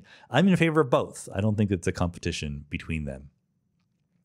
Frank Lehman says, for you, what was the peak era of the internet in terms of feeling of promise, excitement, usefulness, uniqueness, not horribleness, etc.? So I'll give you two answers to this. One is that's probably not a good question to ask. I think it's probably very much like asking what was the peak era of the automobile in 1925, asking that question.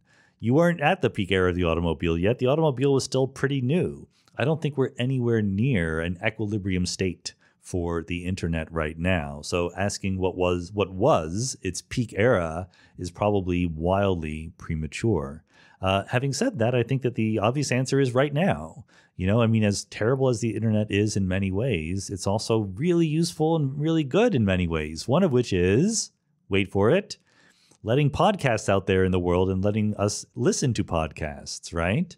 It's too easy to find terrible things on the internet. That's certainly true. And it's too easy to be terrible on the internet, responding to things thoughtlessly, spreading your not very considered opinions out there more widely than we could ever before. These are all things that can get us into trouble and can be irritating. But there's also genuine goodness out there. And I do think that the consumer needs to take some responsibility for going out and finding the good stuff on the internet, not being too focused on being annoyed at the bad stuff.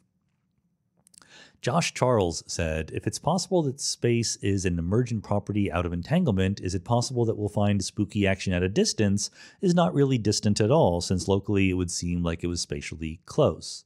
Again, two answers to this. I think when I talk about, and I think when everyone talks about space being an emergent property out of entanglement, it does not follow that two entangled particles are close. That is not, I know that it sounds like it does, but it really doesn't. Because when I talk about, in my scientific technical work, the ideas that we have been exploring about distance being related to entanglement, the entangled systems that we're talking about are empty space, not particles, okay? And that's because, for a very good reason, there are far, far more quantum degrees of freedom in empty space in their vacuum states than there are particles, even at the center of a neutron star or something like that. Most of space is empty as far as quantum field theory is concerned. So when you're talking about the geometry of space, it's only the empty space degrees of freedom that matter, not the particles. Now, one can be more bold, as Maldacena and Susskind are, with the ER equals EPR conjecture, and suggest that even two entangled particles have, in some sense, a tiny quantum wormhole connecting them. It is still, after some effort, unclear to me what sense that is. The places where the ER equals EPR conjecture works very well are places where, or at least is very clear, are places where there's an enormous amount of entanglement between what is basically different regions of empty space, making a big macroscopic wormhole. When it comes to just a single particle at a time, it's not clear what that wormhole is supposed to be telling us. Okay, so that's one sort of technical answer to the question. The other is that the phrase is not really distant at all might not be relevant in this context. Because in the way that I think about spatial locality arising from entanglement, the entanglement is absolutely more fundamental, right? The entanglement comes first, and you just define distances in a way that is a convenient way of talking about the entanglement structure of the system and predicting its future evolution, et cetera, et cetera. So my way of thinking is that the spooky action at a distance isn't that spooky because it's not really at a distance. It's just action. That's all it is. It's just a wave function evolving through space-time, or a wave function evolving in time, I should say, and space emerging out of it. So in other words, let me back up and be more clear about this. Almost everyone, including most modern physicists, thinks of things happening inside space-time, even if they know about quantum gravity. Not everyone, but a lot of people just think that way deep down. And certainly Einstein thought that way deep down. I think that we should be thinking about wave functions evolving in Hilbert space, not in space-time at all. So to me, the spooky thing is not that action happens at a distance.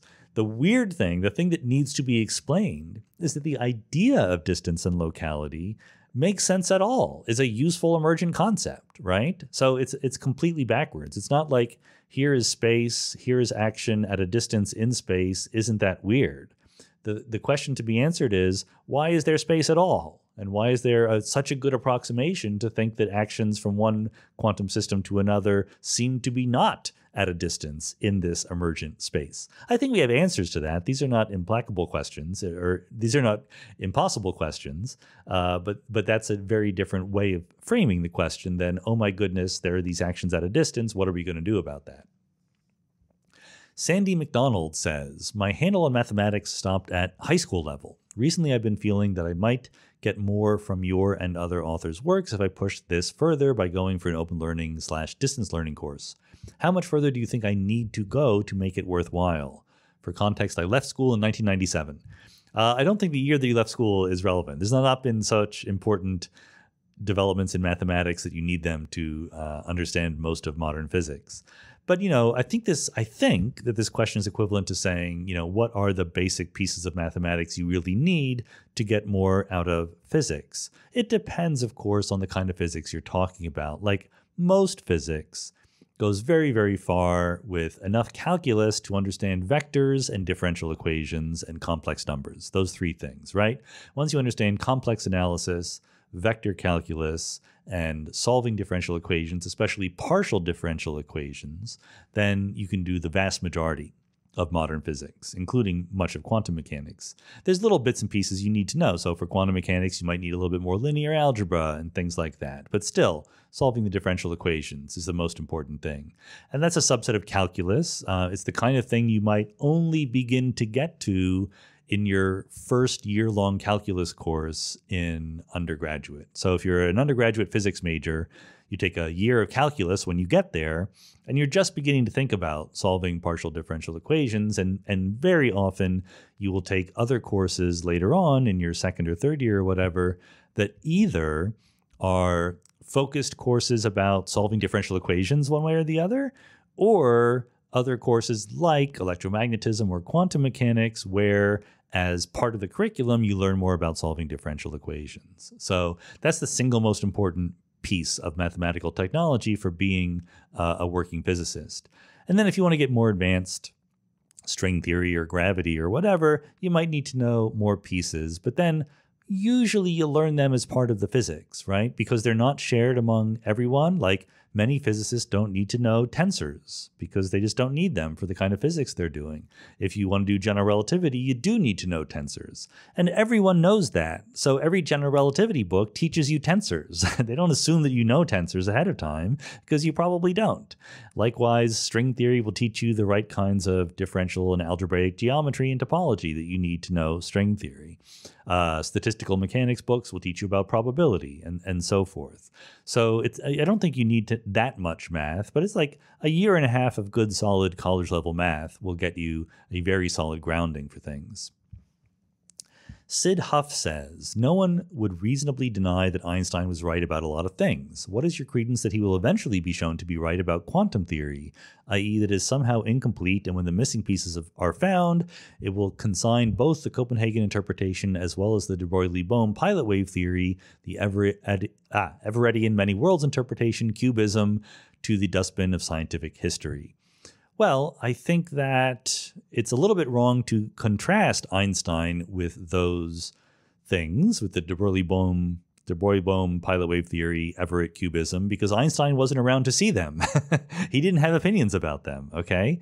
So I think that Einstein was right to rail against Copenhagen and say that Copenhagen was incomplete. But Copenhagen is terrible. Everyone knows that. There are modern Copenhagenists, but they try to improve it. They try to fix it up to make it more respectable.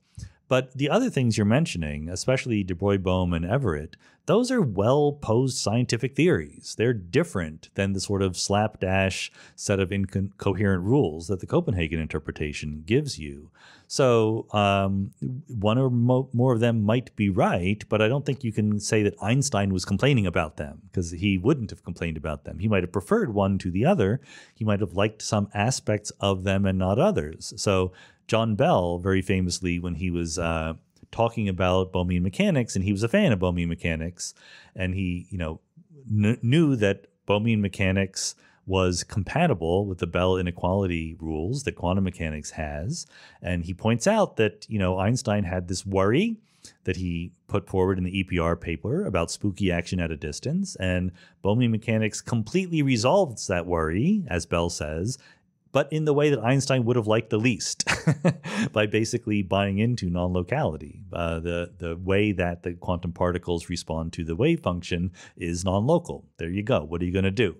The Everettian version, of course, is deterministic, and it's local within worlds, etc., but non-local more generally. But it denies the primacy of space-time, right? Space-time exists within the worlds, not worlds existing within space-time. So Einstein would not have liked that either. But who knows what he actually would have done if actually faced with these theories, because we do not have that actual historical event to look at. Richard Graff says, in the August AMA, you discussed a controversy in naming of the Webb telescope, given allegations that Webb participated in anti-LGBT activities in the 1950s-60s. A point not made was that the amount of time and cultural shift between his alleged activity and now. But there is a more complex argument around how much we should project our current values on actions so long ago, both chronologically and culturally. What is your perspective on this latter argument for both the Webb controversy and in general? I think there's a lot of complicated questions here. One is, don't go too far in the other direction in pretending that people in the 1950s and 60s were all terrible bigots. There were plenty of people in the 1950s and 60s who tried very hard to campaign for LGBT rights. And there was people against them. It was like an ongoing conversation. So it's not like everyone had that kind of feeling. And the other thing is that some people might have had private feelings but didn't act on them, and maybe their private feelings are ones that we wouldn't have agreed with now, but it's an entirely other level to go out there and make an effort to make life worse for LGBT people and others. And so I think that kind of thing is worth condemning. You know, I think that slave owners at a time when slave ownership was common still are worthy of condemnation, okay? Because that was wrong, and there were still people in the abolitionist movement, even hundreds of years ago, who were pointing out the opposite. And again, as I said in last month's AMA, the choice of attaching someone's name to a telescope is entirely to honor them. That's what it's for, right? It's not to remember something historically or whatever. It is a reward in some sense. And if that is a big part of your legacy, then I completely get that the argument that that's not someone we should be honoring and rewarding. And again, as I said last month, I don't have an informed opinion about how involved James Webb was with those controversies. To the extent that I've seen arguments for and against them, it seems to me that he was, but I'm not an expert historian. I have not read the original documents, etc. I think that should be in the hands of other people to do that carefully. You know, universities like both Caltech and Johns Hopkins in recent years have done that. They have sat down and said, look, we have a lot of things named after a lot of people who maybe did some bad things. Should we change the names of things? And it's not that hard. Yeah, just do it. If you turn out to be terrible people, change the names, right? Caltech's tallest building is the library building right in the center of campus, and it was named after Robert Millikan, a very famous, very accomplished physicist. Turns out, it's not turns out, it's been known for a long time, he was a huge eugenicist and racist. Like being a eugenicist and trying to depress the reproductive rate of other races and people he considered inferior was a really big part of his life. And so they decided that that was not the kind of person they wanted to honor, naming the library after him anymore, and they changed the name of the library. Not a big deal, and I think it's a perfectly sensible thing to do. Rob Patro says, this is a bit out of the blue, but I've not heard you talk much about the subject, and I'm quite curious about your take, given your background. What do you think about P versus NP? For example, do you think that P is not equal to NP? What evidence for or against it do you find most compelling? And do you think we'll see a proof? So P versus NP is the question of complexity classes of computational problems. P is the set of problems that you can solve in relatively short period of time, and NP problems are those whose solutions you can check. If you're given the solution to them, you can check that it's the right solution in a short period of time. All sensible people think that these are not the same complexity classes, that P does not equal NP. In other words, to think that P is not equal to NP is to say, I think there are some problems that are hard to solve, but it's easy to check the solution for.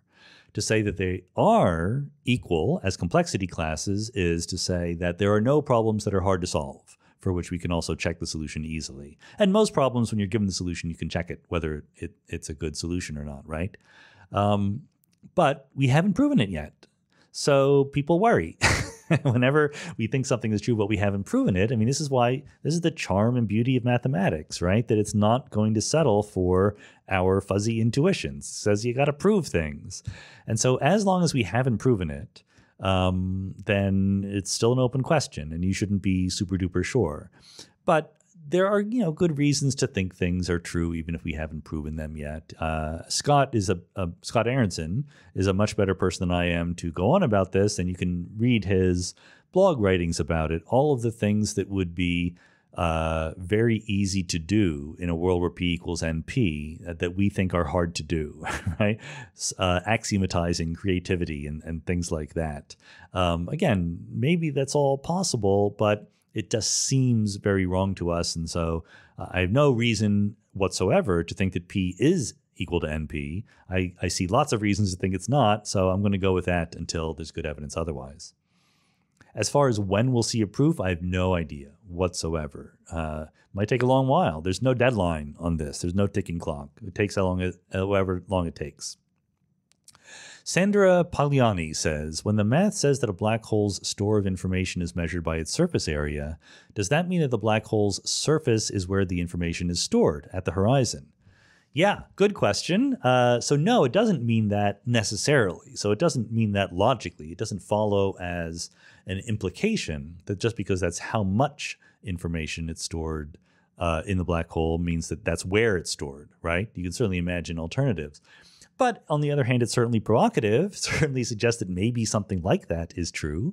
And so the modern view of holography and complementarity is that there are different ways of thinking about where the information is in the black hole, and there's no fundamental answer to the question where the information is stored. From the perspective of a faraway observer outside the black hole, it is as if the information is stored at the horizon.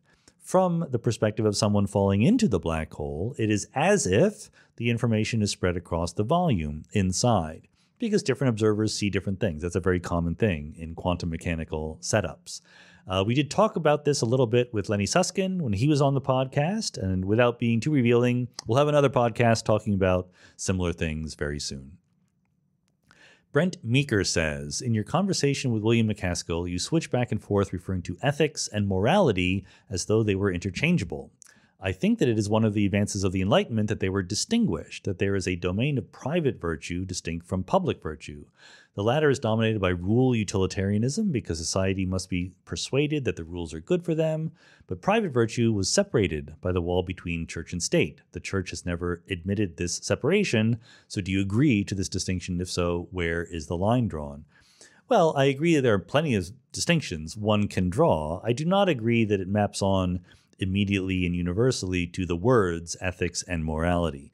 If you talk to people who are philosophers specializing in ethics and morality, you know, if you put a couple of drinks into them and they will admit that usually these words are used interchangeably.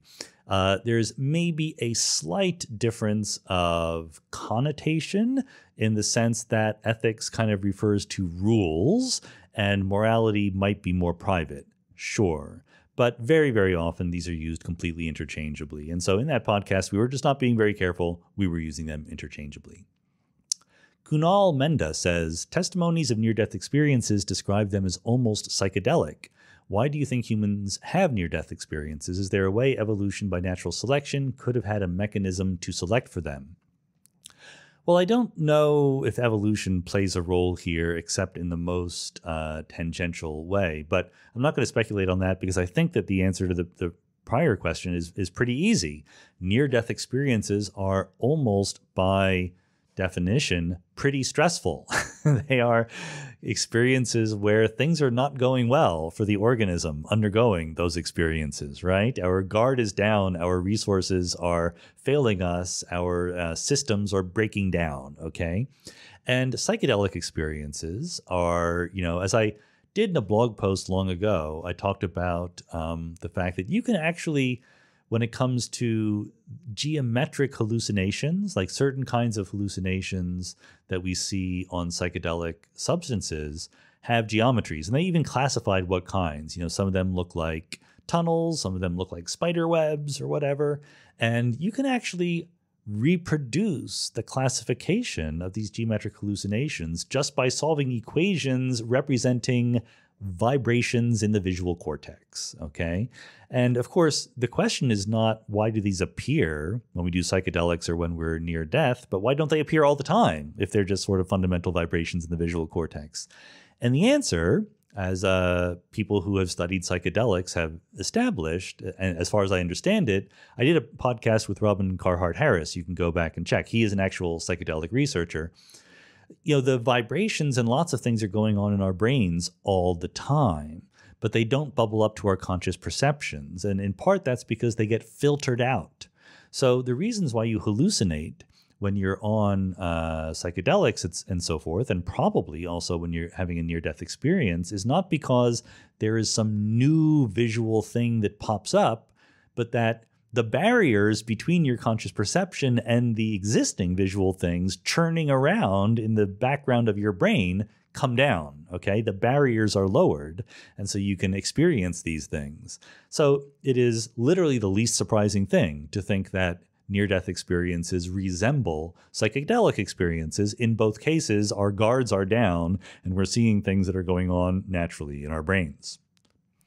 David Maxwell says, in the subfields closer to your heart, who do you think might win Nobel Prizes for physics in the coming years? And are there particular people or theories who you think should win if experimental verification were not so important? So first, I should say I don't care, really. I don't care who's going to win the Nobel Prize. I would love to win it myself, except I would be pretty embarrassed because I clearly have not done any work deserving of the Nobel Prize. So when I say I would like to win it myself, what I mean is I would like to do some work deserving of the Nobel Prize.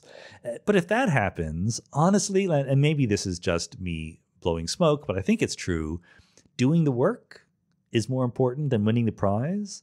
Like if you wrote down the theory of general relativity, which by the way never won the Nobel Prize, but if you are the person who wrote down the theory of general relativity, that matters more than winning some prize that people vote on. I mean, come on. That's just something no one can take away from you if you're the person who figured that out. Okay, so I don't really care who wins it. Having said that, I think there's two areas close to my heart where there's sort of good cases to be made for prizes. One is in the foundations of quantum mechanics, right? The last time anyone won a Nobel Prize for the foundations of quantum mechanics was in the 1950s when Max Born won it for the probabilistic interpretation, years after he actually did the probabilistic interpretation. But there are stories there. And I think we've made progress, especially in the last few decades. I mean, I guess few is becoming a larger number now, but we talked already in this AMA about decoherence and the fact that we understand the phenomenon of entanglement and the technological ramifications and how to use it much better than we used to. And that could be involved in a Nobel Prize given to all sorts of different people. Zurek might be one of them. I don't feel any groundswell for that, so I'm not going to vote. I'm not going to place bets that that's going to happen, but I'd be very happy if it did. A Nobel Prize for decoherence or pointer states.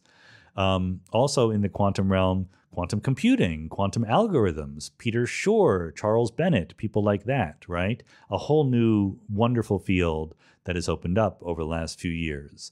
And other fundamental quantum things like the Aharonov-Bohm effect, right? Yakir Aharonov is still around and would be a very worthy Nobel Prize winner.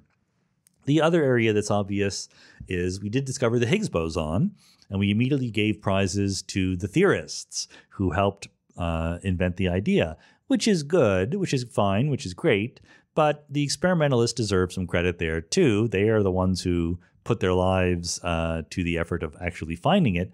Of course, we all know what the problem there is, that the Nobel Committee has made up a rule where it can only be given to 3 people at a time, and thousands of people worked on finding the Higgs boson.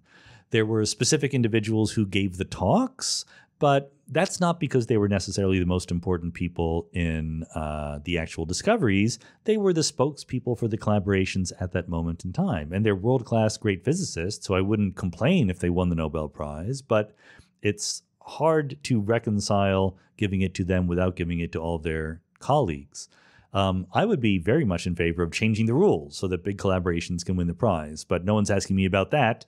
The other thing to do is to give it to people who built the LHC, right? That's an enormous technological achievement. And I think that Lynn Evans, for example, whose story I talk about in my book, The Particle at the End of the Universe, arguably the single person who did more than anyone else to guide the LHC to its eventual successful status, would be a wonderful choice of Nobel Prize winner. Tim Giannitos says, you argued in last month's AMA that it takes just as much causal sense, I just had to check that it wasn't casual sense, causal sense, to say the past is responsible for the present as it does to say the present is responsible for the past. I wonder if some similar reasoning can be applied to bottom-up empiricism versus top-down. Scientists are generally bottom-up. We think what's really going on is quantum phenomena, and so all macro phenomena could be reduced to complicated particle interactions. But isn't it equally legitimate to say that what's really going on is personal agency, fluid dynamics, and the economy, and that the quantum world must be the way it is because of them? So first, I think I want to clarify the beginning of the question, because you say, that I said, it makes as much causal sense to say the past is responsible for the present as it does to say the present is responsible for the past. That's not true. That's not true without qualification. The qualification you need to put on is that's true in the context of reversible microphysical dynamics. Okay, so if we're really working at the level of classical Newtonian mechanics or the Schrödinger equation or any other purportedly exact fundamental description that has reversible dynamics in it, then it makes just as much sense to say past is responsible for the future or the present as it does vice versa, because everything's reversible. Information is conserved from moment to moment. But very often we are not working at that level. In the everyday level, where we coarse grain and have macro states and things are not reversible, it does not make just as much sense to say that causes come after effects as before them. That would not make any sense. There are good reasons why in the everyday world causes precede effects. So that's one thing to say.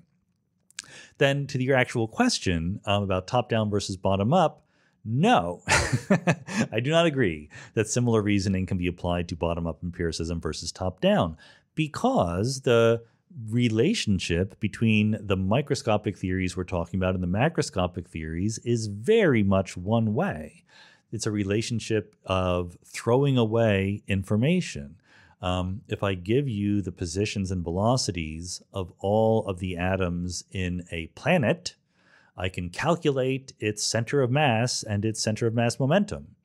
But if I give you the center of mass location and the center of mass momentum, I cannot calculate the positions and velocities of all those particles, right? It's a irreversible mapping. It's a very, very one-way process.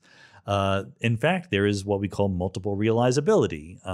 Given any set of macroscopic phenomena, we can imagine all sorts of different microscopic phenomena that could give rise to them.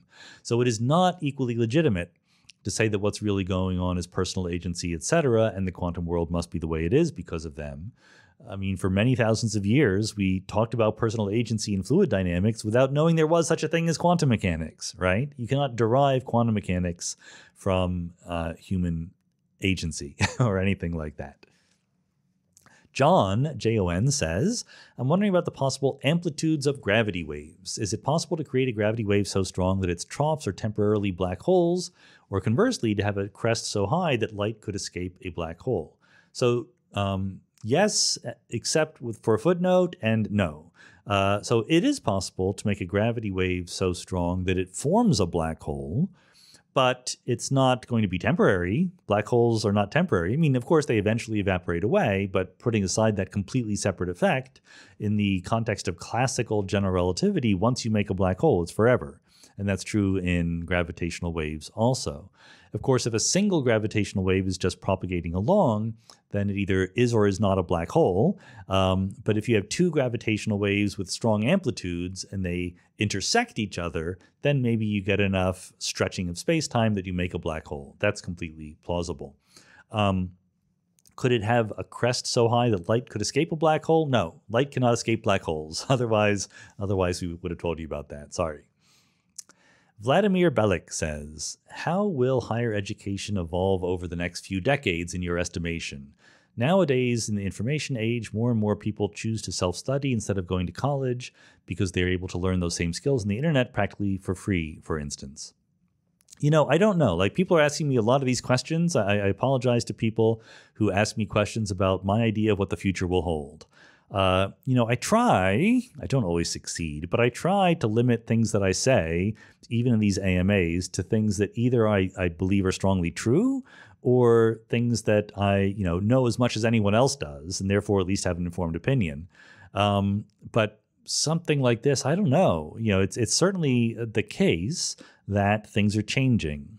The internet has made lots of things accessible that were not accessible before.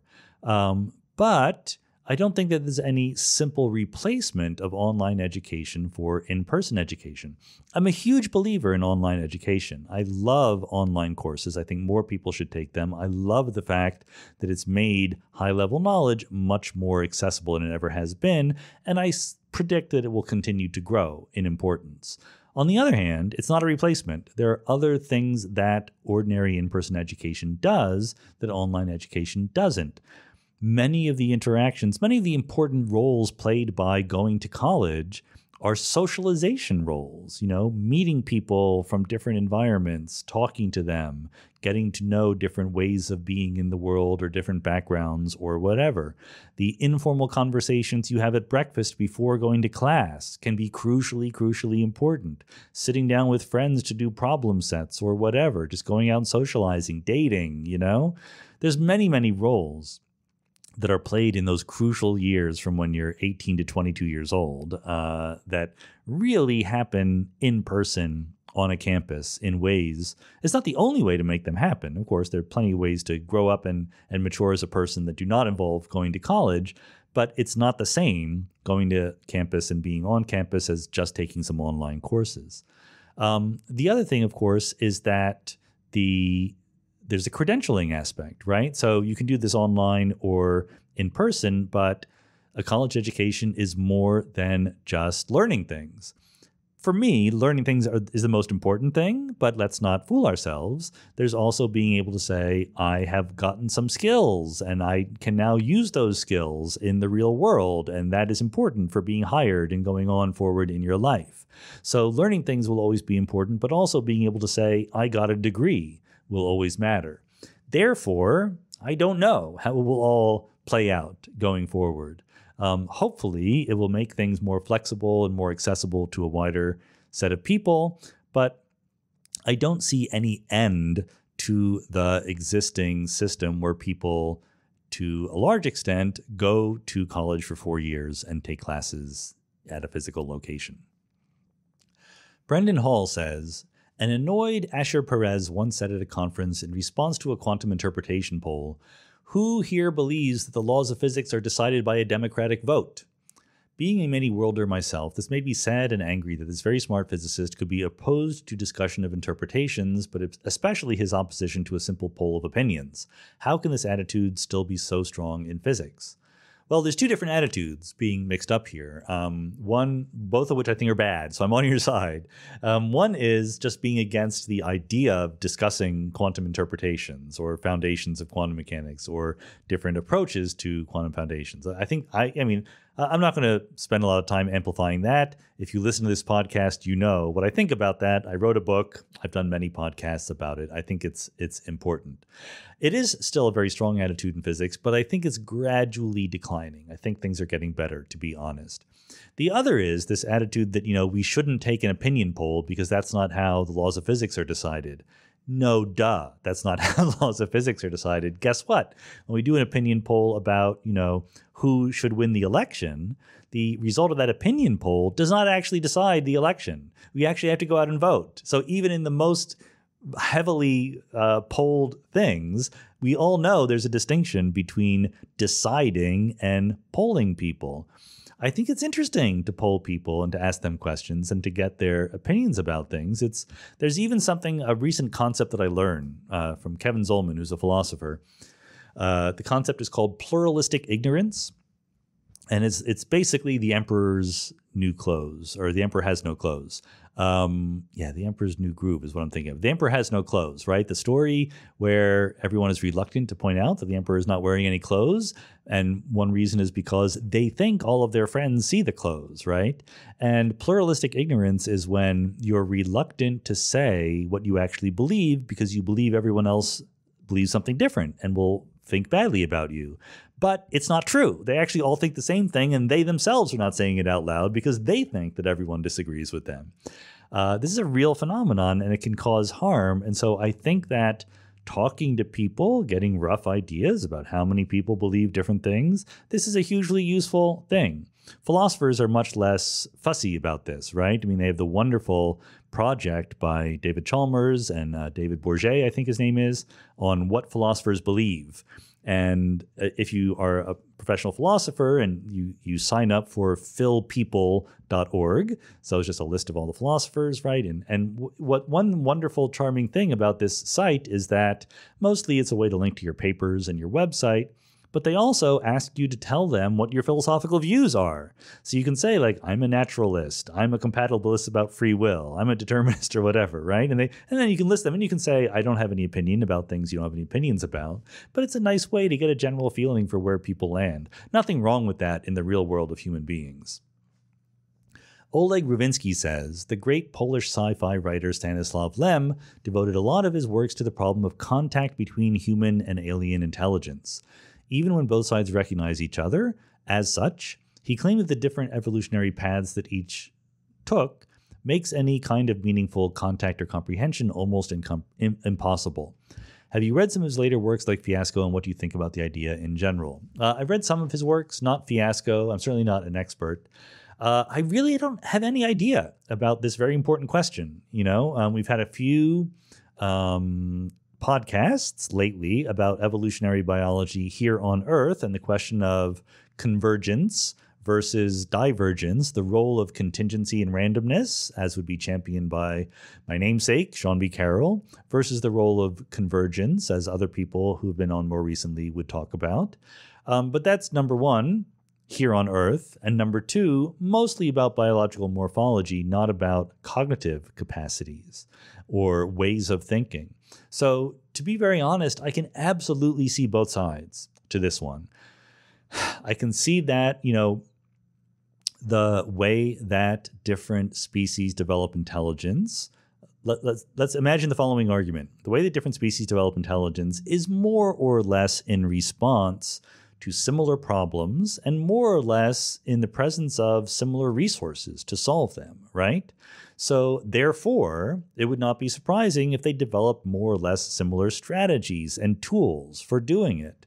And therefore, maybe the kinds of thinking and cognition and consciousness that alien creatures have is, even if it's different in details, still recognizable and familiar to us and something that we could meaningfully communicate with. That's a perfectly legitimate argument. Here's another argument. We only know one way to be advanced, technological, highly intelligent creatures, namely the way that we do it here on Earth, right? In principle, there could be a huge number of different ways to be those kinds of creatures. We don't know. We've only literally have one data point. So we should be humble and recognize that there could be many other ways that we haven't thought of because we're not that smart to be intelligent and to communicate with each other, and therefore when we meet an alien, the smart money says we probably will have enormous difficulty understanding them. I don't know. I think both of those are very reasonable arguments, honestly. So I would love to hear better arguments for and against it. And one of the things is this is an area where, for reasons I don't understand, when I do talk to people who have strong opinions about these things, about the nature of aliens and alien life and civilizations, they always seem really biased, one way or the other. Like they seem to have reasons why they believe what they're saying is likely to be true about alien organisms or beings, for reasons other than a cold, rational discussion of the scientific possibilities. So I haven't heard a lot of discussion about this kind of thing that is persuasive to me.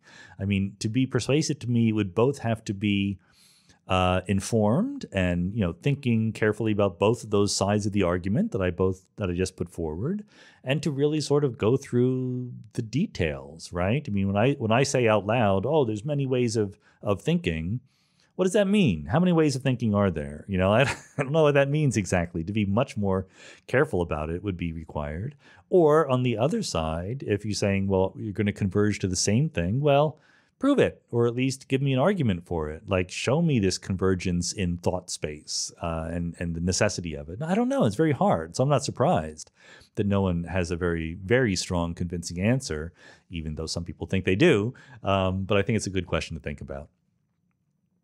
P. Walder says, can abstract ideas have a causal effect on the material world?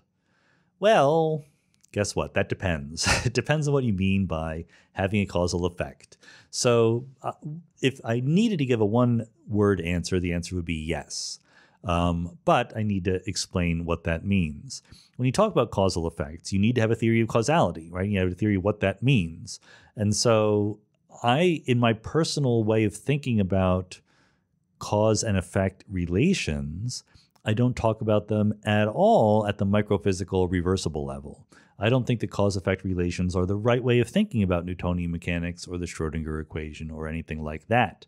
I think the cause-effect relations are emergent phenomena at a higher level of description where you have irreversible dynamics, an arrow of time, randomness and unpredictability, etc. Okay? And so in that world, in the higher level emergent world, can abstract ideas have a causal effect means when you're trying to successfully describe the behavior of the things in that higher level emergent description, is it important and useful and relevant to include abstract ideas in the set of things in the set of degrees of freedom, if you want to put it that way. So not only do I say, here is a set of people with certain body types and ages and locations in space, and they're interacting in the following room, but also some of the people have the following abstract ideas in their head and other people have different abstract ideas in their head. Well, guess what? Yes, those abstract ideas are going to have a hugely important causal effect. They help understand what's going on, like this person sacrificed himself because of a feeling of patriotism. Is that a meaningful sentence? Yeah, I think it is. Or motherhood or, whatever. Different reasons why you might think that there's certain moral obligations or ethical rules or whatever. These are all abstract ideas. And they absolutely play a crucial role in our best understanding of the macroscopic human scale world. This is basically exactly the argument I give for believing in compatibilist free will. Our best understanding, our best theory, our best way of describing actual human beings is as agents making choices. I don't see any way around that. If you had a better theory, then good. Tell me what that theory is. Tell me a way of predicting what human beings can do that does not involve them making choices. Then that would be great. And then good for you. But I haven't seen that theory. Likewise, I think that our best theory of talking about the actions of human beings includes abstract ideas in their head as some of the degrees of freedom that you need to include. Paul Hess says, the Higgs boson seems unique among all other particles as having no charge and no spin. Is there some deeper significance to this uniqueness? Maybe, but I think it sort of goes the other way around. So here's what I think that most modern field theorists would say. There's no problem whatsoever in inventing fields and corresponding particles that have no charge and no spin, neutral spinless bosons. It's easy to write those down. I mean, cosmologists make a living doing this. The inflaton field is one that is supposed to have no charge and no spin, for example.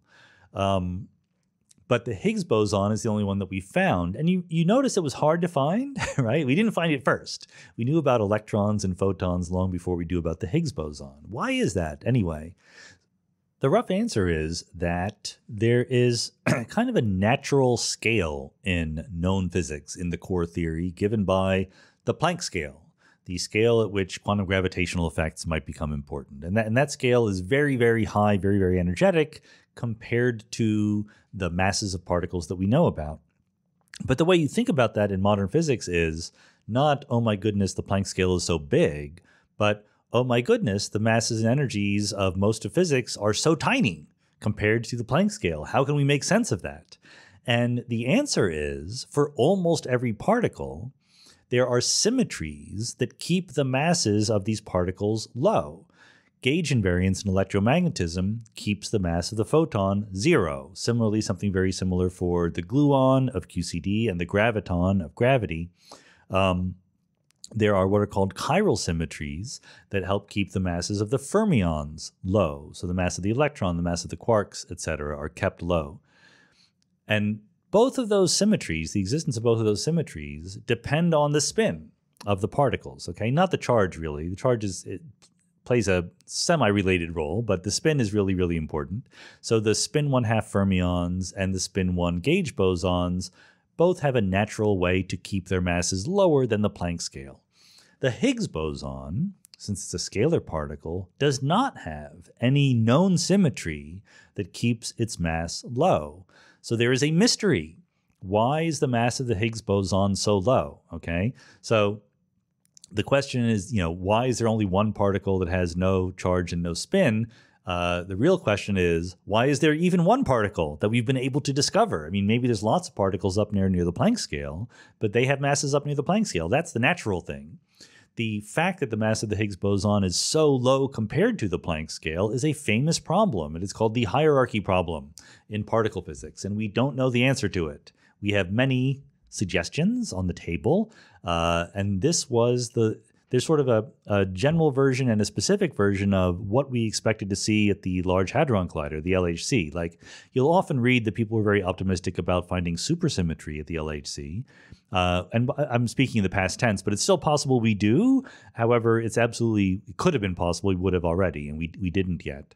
And the reason why is because supersymmetry offers an explanation for why the mass of the Higgs boson is so small. Supersymmetry can be that symmetry that protects the Higgs boson from getting a mass. And even if it wasn't supersymmetry, we really thought there would be something else near the electroweak scale where the Higgs mass is located that would explain why it's not more massive. And there isn't anything. So we thought that the hierarchy problem gave us a good reason to think that we would discover new particles at the LHC. And of course, again, maybe we will tomorrow, but we haven't yet, and that's a big puzzle. So that's the deep significance, that there is a puzzle we don't know the answer to, which is why is the Higgs boson mass so low that we actually have a chance of seeing it in particle accelerators. Wells Burrell says, do you have any major ethical concerns about the gene editing revolution, other than germline editing of human embryos, and if so, what are they? Do you believe that gene editing is a positive technology which will deliver on the hype? What kind of future do you think is realistic here? So again, what kind of future thing going on here in an area where I have no expertise whatsoever, except for, the ethical things. I have a little bit of expertise there. After all, I am now a philosopher, officially credentialed. So I think I have fewer ethical concerns than the average person. I think that a lot of people's ethical concerns about gene editing arise from a feeling of ickiness that, that genes that we go in there and alter are somehow less legitimate or natural or okay than ones that randomly bump into each other during the ordinary course of sexual reproduction. I think that's kind of a false distinction, so I don't feel that very much. I think the more important thing to say is, I think it's going to happen. I'm not someone who thinks, like, there seems to be a bunch of people who think we can just write down rules and stop gene editing from happening in human beings. I think that's just hopelessly unrealistic. It's going to happen. Somebody's going to do it. It's actually not that hard. Remember the podcast we did with Fyodor Ornov, who says, oh yeah, it's going to happen in people's garages. So not only are other countries going to do it who might not feel the same way as us, but even individuals in any one country will be able to do it. And there's a lot of obvious good things to do. If you can prevent babies from having diseases or whatever ahead of time, knowing that, stop them from suffering, I think that's just good. I think we should just do it. And then if you could also make them smarter and stronger and healthier, I think, why not? I don't see the problem with that. I don't think that necessarily leads to any Gattaca, Stepford Wives. I don't know what the worry that you might have is. So I think it's going to happen. I think it's probably less bad than a lot of people worry about. Having said all that, there are obvious problems that you can go into. Maybe people start editing genes to be something other than simply making babies healthier and stronger or whatever. Maybe they make them worse rather than better. Maybe they want to eliminate certain kinds of human beings that exist now in the world. Oh, that would be very, very bad. So I kind of think that that in some sense, maybe this is a little bit unfair, but my rough, untutored feeling is that the current state of discourse about these things is pretty primitive and not really taking the problems and the potentials nearly seriously enough. It's just sort of acting on the basis of ickiness and let's not change anything because natural behaviors are better. I don't think that's realistic or good, but I do think that there are concerns and worries that are important, and so we should be taking those concerns and worries more carefully, even if I'm not enough of an expert to tell you what the biggest concerns and worries actually are. Shred Cadmium says, Temperature is defined as the mean kinetic energy of a system. In my view, this concept doesn't have a direct equivalent in quantum theory because the mean and system bits, while representing something entirely real, are only appropriate to a macro level of description. My friend thinks I'm wrong. Is he right? So I do think you're wrong, but I think you're wrong for a subtle reason that I'm getting from reading in between the lines of your question. And I could be completely misreading here, so sorry if I'm misinterpreting. But you seem to be contrasting quantum theory versus macro level of description. And I think that's an inappropriate distinction to draw. The difference is between quantum and classical and micro and macro, but those are two different sets of distinction. Quantum systems can be macroscopic. There's no problem with that. Or let's say there can be macroscopic systems that we choose to describe using the rules of quantum mechanics. No problem at all. So if you go back to the podcast I recently did with Nicole Younger-Halpern, the whole subject she studies is quantum thermodynamics. You need to have a temperature to talk about thermodynamics. At least in equilibrium, you have a temperature. In non-equilibrium situations, things get more complicated. But there is absolutely no problem in defining the temperature of a quantum system in equilibrium. I mean, there are explicit formulas for it. So it's very, very common and very, very frequent that we talk about quantum many-body systems that are macroscopic, depends on your definition of macroscopic, but have enough particles or whatever in them that we find it useful to not describe them particle by particle, but collectively. And in those cases, temperature is a 100% useful quantum parameter. Andrew Goldstein says, any thoughts as to why human vision is limited to electromagnetic wavelengths of roughly 400 to 700 nanometers? I've read that insects can see ultraviolet light and birds can sense magnetic fields. Well, yes, I hope that you not only read that, but heard it discussed in the recent podcast with Ed Yong. That's exactly what he was talking about. The fact that many different animal species have many different sensory capacities that we human beings don't. So I don't know specifically the reason why that's the range of human vision. Obviously, it is the most obviously useful range because it is the visibility, the transparency of the atmosphere. So it is the part of the sun's light that gets to us here on Earth. But you can imagine it would also be useful, even if perhaps not as directly useful, to see infrared light, because that's sort of the thing that living beings give off through their heat radiation, and maybe even ultraviolet light, I don't know. But what you have to keep in mind is all these capacities have costs associated with them, right? So, evolution happens as a very delicate balancing act between many different constraints.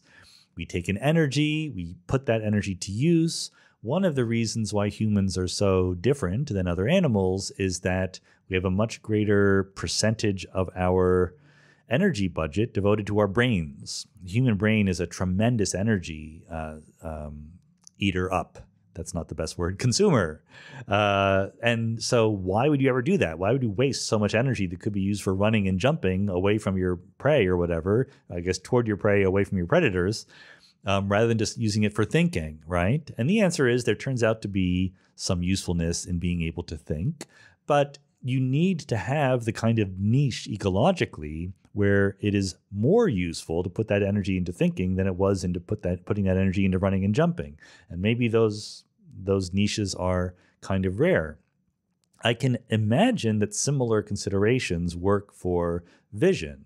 So, it's not just some solid state apparatus where you program into the human eye what it's sensitive to.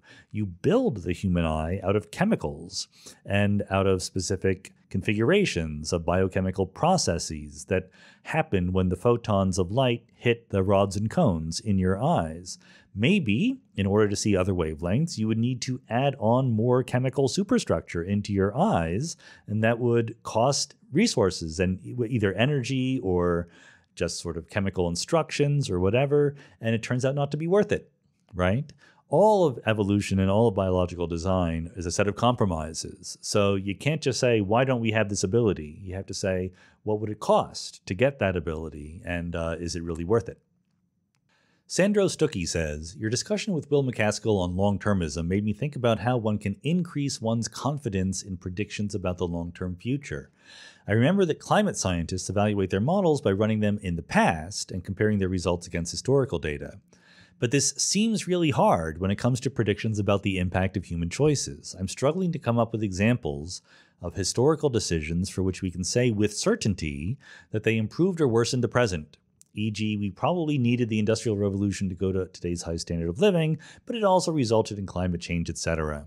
Are there historical decisions that impact us today and that you wish had been taken earlier or not been taken at all? So I guess, Sandro, that was a twisty question that ended up in a different place than I thought you were going. So let me say what I wanted to respond to at the beginning of the question, which is, I agree. It is difficult to have high confidence in predictions about the long-term future. There are too many variables. Society and life and the Earth's ecosystem are all highly nonlinear systems with lots of possibilities for unanticipated consequences. At the same time, we need to have opinions about what is likely. We need to have credences, okay? You can't just have a know-nothing attitude that says, well, it's hard, therefore I don't care. You have to do your best, even if your best is not very, very good. So that's where I thought you were going with the question. But where you're actually going is, are there historical decisions that you wish had been taken earlier or not been taken at all? I mean, sure. In retrospect, I wish we had put tight controls on spewing fossil fuels into the fossil fuel remnants, relics, gases into the air a lot longer ago, because climate change is a big problem. I wish we hadn't done the Holocaust, right? That was a bad decision. I don't want to, make light of all the terrible historical tragedies that occurred that I wish hadn't happened, but some of them were human decisions, right? So I think it's easy to say, like, the Industrial Revolution had both good consequences and bad consequences. When you go at that grand scope of event, they will always have both good advances and bad advances. Religion, science, these have had both positive consequences and negative consequences. I think we nevertheless need to weigh them, right? I mean, maybe you could say that between the year 0 and the year 1500, religion had mostly good consequences, or maybe not. I don't know. And maybe you could also say after 1500 it had mostly bad consequences. But you have to try, right? I mean, you have to. I don't have a list of historical decisions that are tricky and that I have a different opinion about than other people. But I do think that you can't duck the question, right? I mean, you do have to sit down and think about it going forward. For history, you can duck the question. You could ignore that question if you wanted to. But going forward, even if you're talking about things which will have both positive and negative consequences, you either do that thing or you don't. And so you have to decide the best you can whether it's going to be net positive or net negative to the best of your ability. Maxine says, I've recently heard that a good way for a layperson to understand gravity and general relativity is that gravitational time dilation is what causes the gravity we experience here on Earth. The explanation is that one can imagine a falling person with a clock on its head and a clock on its feet ticking at different rates. This time gradient is said to rotate the object's motion arrow, aka forward velocity, more and more toward the Earth, and this is what we experience as gravity. It seems pretty amazing, and at least an apparent sense of being intuitive. Is this a good way for a layperson to understand the fascinating but intimidating inner workings of general relativity? Well, I'm going to take a wishy-washy stance toward this question. I think it's a good question. It's a good question to think about and ask. Here's what I worry about. So actually, I don't know. Is the short? I don't even know if this explanation is correct. It sounds like the kind of thing that could very well be correct and probably was come up with by someone who knew what they were talking about. Okay, but I haven't sat down and thought about it. I mean, I know the equations, the geodesic equation that we use, that we actually solve to show what the motion of particles is in a curved space-time, or people for that matter. And then what you can try to do is say that rather than just telling people, don't worry, things move on geodesics, you can try to be a little bit more clear about the physicalness behind why the geodesics take the form they do. Having said that, there's also a huge worry in purported explanations of this form, which is that they give the illusion of understanding, that they put together a bunch of words that sound kind of right, and give you the right answer, and therefore you accept them. But if you dig into them more deeply, maybe they don't work as much. For the specific scenario that you just outlined, even if I have a single point particle, that doesn't have a head and a foot, that is just of zero dimensionality or really, really tiny, it still falls in a gravitational field. I don't see how I can relate the clock on its head and the clock on its feet to that kind of motion, because its head and its foot are in the same place. It's just a particle, right? So I'm not sure that explanation is really capturing everything. The example I know even better is in cosmology, when we talk about dark energy and the cosmological constant. You will sometimes hear the following kind of thing, that the cosmological constant has negative pressure, right? So a negative pressure is like a tension. So if you had a box of cosmological constant and zero cosmological constant outside, you can't do that. But if you could, the cosmological constant would pull in on the box and cause it to squeeze rather than pushing it out like air in a balloon. Negative pressure, okay? And this is supposed to be what causes the universe to accelerate rather than to expand ever more slowly, because what we're told is the thing that counts for making the universe accelerate or decelerate is the energy density plus 3 times the pressure. And so if the pressure is large and negative, you get an effectively negative amount of push. All of those words are individually correct. But a miracle occurred. I don't know if you noticed this, but who says that the thing that matters for the expansion of the universe is pressure plus is energy density plus 3 times the pressure? I mean, that just came out of nowhere, right? And in fact, it's not even really true. If you look at the Friedmann equation for the expansion of the universe, it's h squared, where h is the Hubble constant, is proportional to rho, the energy density. There's no mention of the pressure in that equation. There's another equation for the second derivative that does involve the pressure, but I don't need that second equation to solve for to get the entire accelerating history of the universe. And I think it's just a wrong explanation. I think a better explanation relies on the fact that dark energy is persistent, that it does not dilute away as the universe expands. I think the negative pressure thing sort of plays on your intuition that a pressure pushes things and, I should say the other way around. The negative pressure explanation is really bad because people can start thinking about it and they realize that a negative pressure is a tension and it pulls things together. So why isn't the negative pressure pulling galaxies together rather than pushing them apart? And the answer is that the negative pressure isn't doing anything at all by itself. It's the gravitational effect of the negative pressure on the curvature of space-time that is doing something. But anyway, this is what happens when I start talking about my bêtes noires, my own hot button issues here. You didn't care about that. What you cared about is this completely different attempt to understand why objects fall in general relativity. So the short answer is I don't know whether this is a good explanation or not, but I would be aware and cautious about purported explanations that make you feel good without actually making you completely understand what is going on. Anthony Famolaro says, I'm afraid you triggered a touch of PTSD in me with your Bigfoot story in the last AMA. I'm a couple of years younger than you, and when I was a child, the documentary I believe you were talking about was heavily advertised on TV. Every time the ad appeared, I ran screaming from the room and was terrified for hours afterward. Just to verify that it was the same documentary, do you remember whether there was a scene in which someone was sitting calmly on a couch only to have Bigfoot's huge arm crash through the window next to him and violently grab a table lamp? I'm afraid that just Googling it would be too much for my heart. So, I don't know. Probably, yes, like what you're describing is completely consistent with my memories, but I do not actually remember that particular scene.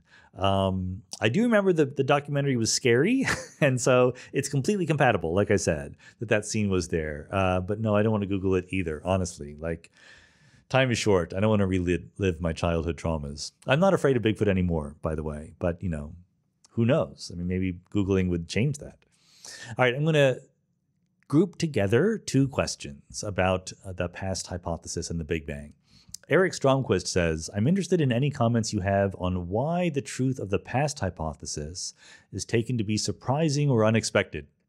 I understand that if the initial microstate of the universe was drawn from some probability distribution of microstates in phase space, then that state would likely correspond to a higher entropy macrostate, because higher entropy macrostates occupy most of the phase space by definition.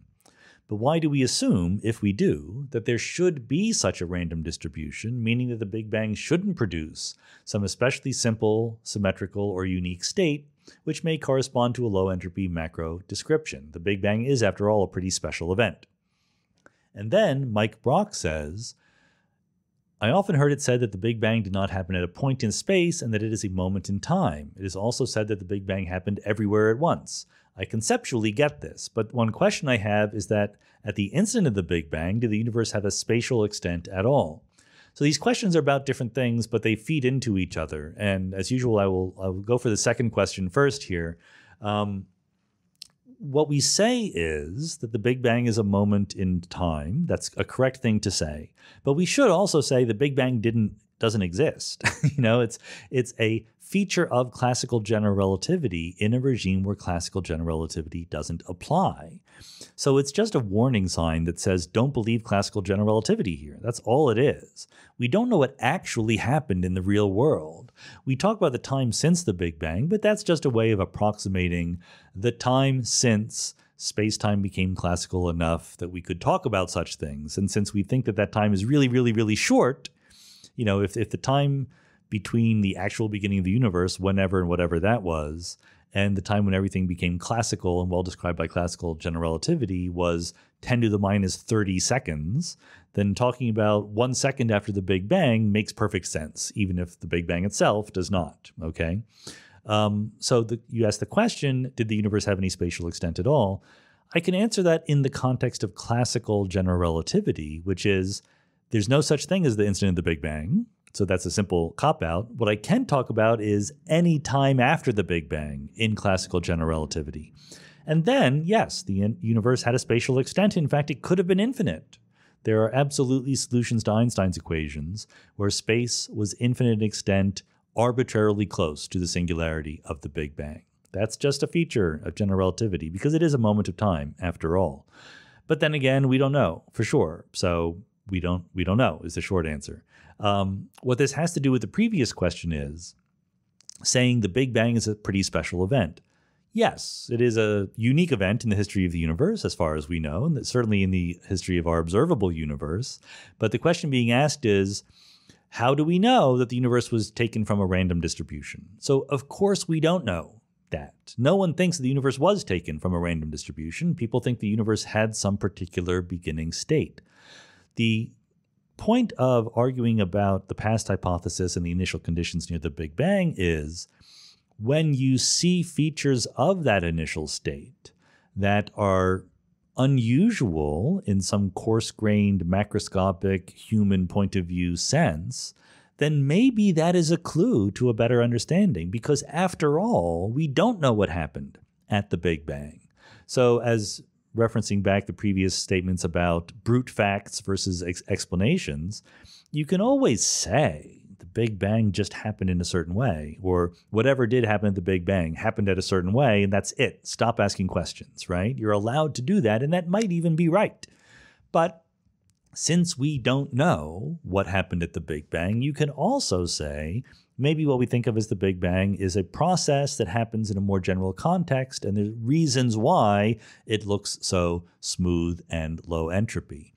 And that's a natural thing to ask because even though the Big Bang is a pretty special event, as far as we understand it, it very easily could have been otherwise. There's nothing that we know currently in our understanding of early universe cosmology or the Big Bang that would have prevented the Big Bang from being highly inhomogeneous and much higher entropy, other than the fact that it doesn't look that way, right? So to me, this is a very, very precious clue for theoretical cosmologists to try to work on better understandings of what happened at the beginning of the universe, and I don't want to give that up. Okay, Bruno Teixeira says, congratulations on the episode with William MacAskill. It was one of my favorites. It was too bad you couldn't dig into averages and utilitarianism, so I'll ask here, isn't MacAskill's ranking alternative to scoring happiness, combined with Henry Sidgwick's idea of maximizing number of people times average happiness, the perfect solution to your worries about utilitarianism? So I almost didn't answer this question because I'm really not familiar. I couldn't even tell you exactly what MacAskill's ranking alternative to scoring happiness is, or Sidgwick's idea of maximizing number of people times average happiness. So I cannot tell you that those are perfect solutions to my worries. But I don't think that they are, because my worries aren't of that form. My worries, my real worries, are not, well, there's two kinds of worries, right? That one might have about any ethical theory, and that I in particular have about utilitarianism. As a moral constructivist, I think what we mean by the way that we get to moral principles via meta-ethical considerations is we start with some moral intuitions, okay? There are things that we just feel are better. People should be happy. They should be nice to each other, whatever your moral intuitions are. People should play fair. People should be treated equally, all else being equal. And then we try to systematize that. And this is what we do as moral philosophers. We sit down and say, okay, I have these very rough, incoherent, sometimes incompatible, kind of messy moral intuitions. Let's work them up into a logical system that is internally consistent at the very least, okay? And then put that forward.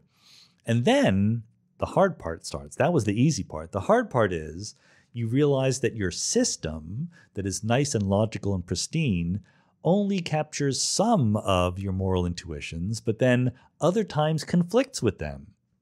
What do you do?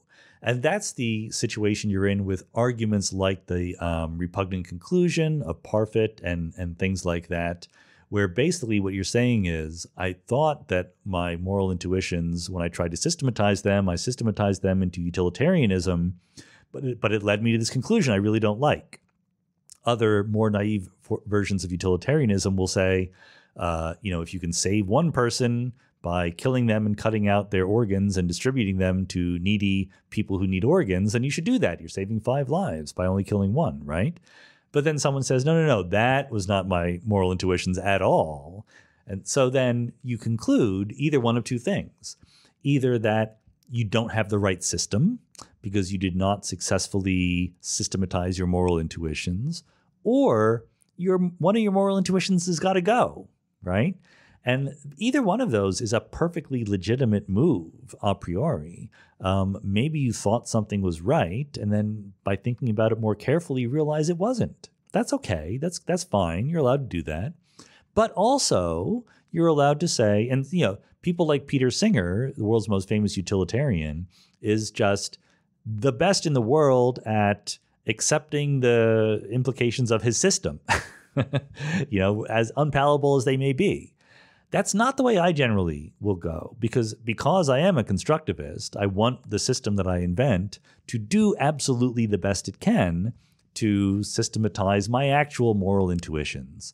And if I find that it doesn't, my first move is to fix the system, not to change my moral intuitions. Sometimes I will, but it's not the first move. And so that is why I object to utilitarianism at that sort of technical level, because it does not fulfill my moral intuitions. But there's also a different objection that I have, and this is where I'm more skeptical that the particular moves that Bruno is suggesting are going to help. I just don't think it makes sense, utilitarianism. I don't think that the very idea of utility makes sense. The idea that there is some number that we can attach. Well, let's be very, very careful, because I could be wrong about this, and this deserves to be carefully considered, not to be casually dismissed. If you have any rules at all, whenever you have rules, when you have a decision procedure, an algorithm or whatever, you can always, after the fact, phrase that rule as maximizing some number, okay? Basically, if I have a rule that says do A and not B, I attach the number 1 to the doing of A and the number 0 to the doing of B, and I say maximize that number, right? It's equivalent. It's just a mathematically formally equivalent way of stating your rules. So it's always possible to define something that you maximize and call that your moral rule, even if you're the world's biggest deontologist or virtue ethicist. But the specific feature of utility that worries me is the idea that we just add it up among people. that the idea that somehow people have different amounts of utility and we add them up and that's what we maximize. It's the way of defining utility as a sum over subutilities of individuals. That just seems to make no sense whatsoever to me. I don't see why that should be true. I don't see how to do it. I don't see how to compare the utilities of different people. It just doesn't seem like a good starting point for anything. So maybe there's some clever kind of construal that still calls itself utilitarianism but doesn't do that. But I don't know about it. I mean, when I say maybe, I don't mean that in a sort of sarcastic way. I mean, maybe there is such a way, but I haven't seen it. So I'm not, and I haven't been really very motivated to look for it. It just doesn't seem very promising to me. I'm going to group together two questions here. And again, it's about morality. So this is Eric Speckard asking, what exactly do constructivists and nihilists disagree about? What do nihilists deny the constructivists accept? And Jimmy, Jimi, says, without moral realism, how can we ever justify intervening in other people's affairs to impose our own morality? I feel like there needs to be a way to help people without being hypocritical. So I like these two questions. Obviously, they're about similar topics, but also they sort of, if I'm reading them correctly, which is always possible that I'm not, but they seem to have opposing implicit beliefs in them, okay? Which is, I kind of like that because it illustrates that the implicit beliefs need not be universal. Eric is saying, why should constructivists and nihilists ever disagree? Where we take nihilism to be, just the statement, there are no moral truths. There's really no such thing as morality. Anything goes. I'm sure a real card-carrying nihilist would be more careful than that, but that's roughly what we have in mind. Whereas a constructivist says there's no objective moral reality, grounding moral truths out there, but we can construct our morality, and we do construct it, and when we construct it, it exists, and it gives us guidance as to how to behave, okay? And then different kinds of constructivists disagree on the basis on which we do the constructing. Humean constructivists are more like what I said just now, where you have your moral intuitions and you try to systematize them. There are also Kantian constructivists who try to say that we can just rationally think our way into the correct constructed rules. And so the hidden idea there seems to be that constructing step doesn't really mean much. It's just kind of a fake. Because, the way that I stated it, the disagreement is pretty obvious. Like, nihilists don't think that there are moral rules, and constructivists do. And the constructivist doesn't think that they're objective. They think that they're constructed. And so the implication seems to be that's just meaningless fluffery, right? And I don't think it is. I think it's just correctly describing what real human beings actually do and the best that they possibly can do. So what do they disagree about? They disagree about the existence of morals and ethics, which is kind of a pretty big thing to disagree about. Whereas Jimmy, on the other hand, has basically the implicit idea that unless your morals are objectively grounded in real stuff out there in the world, then they're meaningless, right? Maybe this is the same implicit idea. I'm not quite sure. But the constructivist is going to say, yeah, I have morals, right? Here they are. I can tell you what they are. I can tell you that killing innocent babies for no good reason is wrong. That's a moral thing. I constructed it. I didn't find it by doing an experiment with electrons or whatever, but it is nevertheless a good moral way of being, and I will try to convince other people to live in the same way. And Jimmy is saying, well, how could I ever justify intervening in other people's affairs because they might disagree with me? Well, I think that's the difference between relativism and constructivism. The relativists say individuals or groups of individuals, more typically, construct their own moral codes, and that's all there is ever to be said. Morality is only relative to that society or that community that you're a member of. That's not what constructivists are saying. They're saying, I construct moral rules, and I think that they're right. I don't think that they're objectively right. I think that they're subjectively right. But I have every justification for intervening to stop other people from violating them. Why shouldn't I? So the implicit thing here is that the only real justification for intervening in other people's affairs is moral realism, right? Is that there's some objective reason we can all agree on. And if people disagree with me, I have no right to interfere in their affairs. Well, wait a minute. What do you mean you have no right? Like, where do these rights come from that we're talking about here? I wasn't talking about rights. If you don't have moral realism, then where is this right supposed to be coming from? I, as a moral constructivist, think that murdering innocent babies for no good reason is wrong. And if I see a person murdering innocent babies for no good reason, I will stop them. I will intervene in their affairs. I see no problem with that. I just think I'm being way more honest and candid about where my moral feelings come from than the moral realist who is pretending that they're really out there in the world. David Wright says, I have to ask your take on the controversy over whether recent JWST images show evidence that cosmic inflation theory is mistaken. How do these images somehow contradict the redshift data that results from an expanding universe? So they obviously don't. The universe is expanding. Don't let anyone tell you any differently. JWST is not conflicting with the expanding universe idea.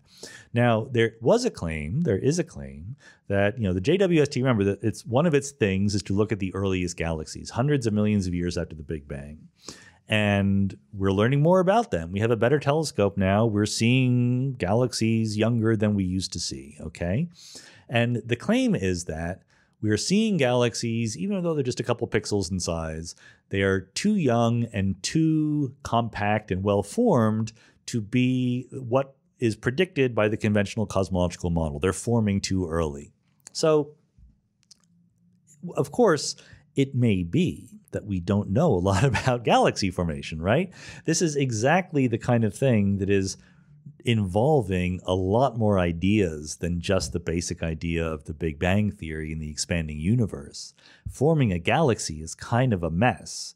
It is exactly the kind of complex system, gastrophysically intimidating problem that we poor human beings are not very good at solving. So if you find data that is not an immediate fit to your current best theory of galaxy formation, you don't throw out the Big Bang. You throw out your current best theory of galaxy formation, or you even probably just update it a little bit. I don't know how easy it is to update it. But there's absolutely zero reason in anything that the James Webb has seen or anything else to doubt the basic Big Bang model of the universe expanding from an initial hot, dense state. Now, cosmic inflation theory is not part of the standard Big Bang model. It's an addition to it that says what happened in the first 10 to the minus 30th of a second, right? And that may or may not be true. That's much less settled than the Big Bang theory overall. And maybe the inflation theory makes specific predictions that are hard to accommodate with the galaxy data. I think that's not true, by the way, but it is a conceivable thing that could be true once we understand both the theory and the data better.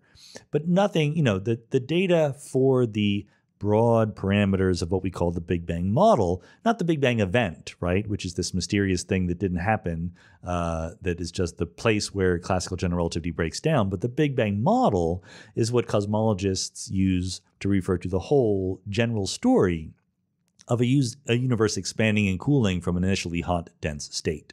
That is just true. That is just solid. I mean, you should always be a good Bayesian and have a tiny credence in alternatives, but as I've said before, you should, there reaches a point where your credence is so small that it's not worth worrying about. And this is such an example. Big Bang nucleosynthesis, the cosmic microwave background, structure formation, the very basic predictions of general relativity all offer overwhelming evidence in the basic Big Bang model. Dusan Stoyanovich says, here is the gist of an often made argument which I think is flawed and which you've also used on occasion, most recently in the July AMA. Several of the most recent presidential elections would have gone Democrat had the competition been for the popular vote instead of for the Electoral College. In my opinion, better political campaigns are ones that are responsible for close election victories, and thus, the better of the campaigns would have just campaigned differently, had the popular vote been the goal. Saying that Donald Trump won the electoral vote but Hillary Clinton won the popular vote is akin to saying that Team A won the basketball game against Team B on points, but Team B won on rebounds. The definition of the verb to win assumes the existence of a particular competition or contest. Please comment. So a couple of nitpicky comments first before getting to the bigger picture. You say, the quote is, several of the most recent presidential elections would have gone Democrat, ... which you call an often made argument. But it's not an argument. That was their argument there. That's just a statement. It's a hypothetical statement, which could be true or false, but presumably one has in mind some argument for the truth or falsity of that statement, and that would be the actual argument.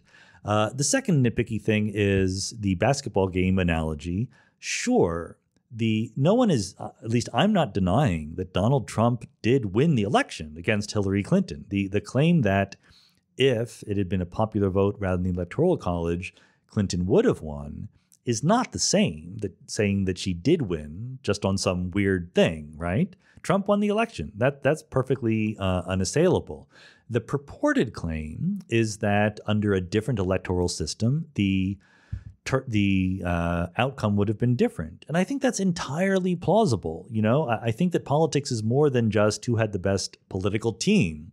The argument here is not about whose political team was doing better. It is how best to coarse grain the will of the people into choosing its representation. And it may very well be possible that Donald Trump's political team was just so savvy that had the goal been to win the popular vote instead of the electoral vote, he would have done that too. I see zero evidence for that claim. I see no reason to think that it's true. And also, it's not the point. The point is, I don't think that the current electoral college is the best way of aggregating the will of the people into picking a winner.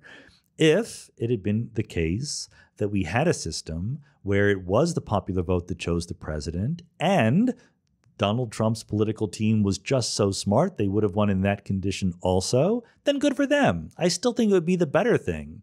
My goal here is not to change the rules so that Clinton wins the game. My goal here is to get the best political system to pick our representatives. And the reason why we have the Electoral College in its current form are very antiquated reasons that just don't apply anymore, even if they were good to start, which probably they weren't. So I think there's more important things you can do to fix the political system than have the popular vote for the presidency, but I do think it would be one step forward. Igor Volotich says, what do you think about David Deutsch's criticism of Bayesianism as a philosophy of science or epistemology? With some examples like that, when an experiment refutes a highly believed theory, you don't know if the credence for the theory or for the quality of an experiment should go down. Or the conjunction T1 and T2 of two mutually inconsistent explanatory theories, T1 and T2, such as quantum theory and relativity, is provably false and therefore has zero probability, yet it embodies some understanding of the world and is definitely better than nothing. As opposed to that what he thinks that what science really seeks to maximize is explanatory power, and that although all our best theories of fundamental physics are going to be superseded eventually, and therefore we believe they're negations, it is still those false theories, not their true negations, that constitute all of our deepest knowledge of physics. So I'm not an expert on Deutsch's criticisms of Bayesianism, so whatever I say here should not be taken as a refutation of David Deutsch, because I'm reading Igor's question, not David's statements about these things. But I can explain to you how a good Bayesian would deal with the situations which you mentioned, which are perfectly legitimate situations to worry about. So there's two different examples here. One is experiment refutes a highly believed theory. So let's make it specific. Someone claims they have measured the travel velocity of some neutrinos and they go faster than the speed of light. Okay, so you have an experimental result, neutrinos going faster than light, and you have a highly believed theory, special relativity, and the idea in the standard model that neutrinos do not go faster than the speed of light. So what you say is, you don't know if credence for the theory or for the quality of an experiment should go down. Well, I think it's both. I think you just take these seriously with all of the different possibilities on the table.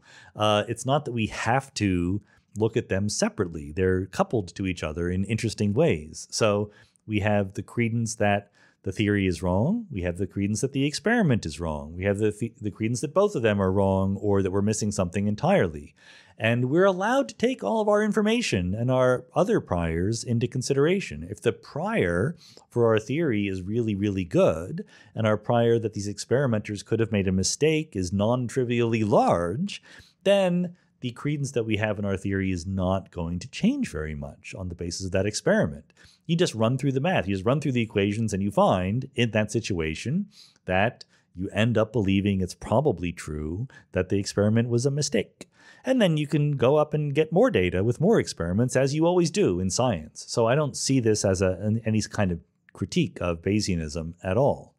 The other example, when you have two mutually inconsistent explanatory theories like quantum theory and relativity. And I imagine what you mean is general relativity, Einstein's theory of gravity. So the point is, you know that these theories both can't be right and therefore have zero probability, but they do embody some understanding of the world. I think that's just missing what the theories are. I think that theories have domains of applicability, right? Neither quantum mechanics as we currently understand it, nor general relativity, especially general relativity, are purported to be true in every domain, right? Quantum mechanics might be, it has a chance of being at least, but general relativity certainly not.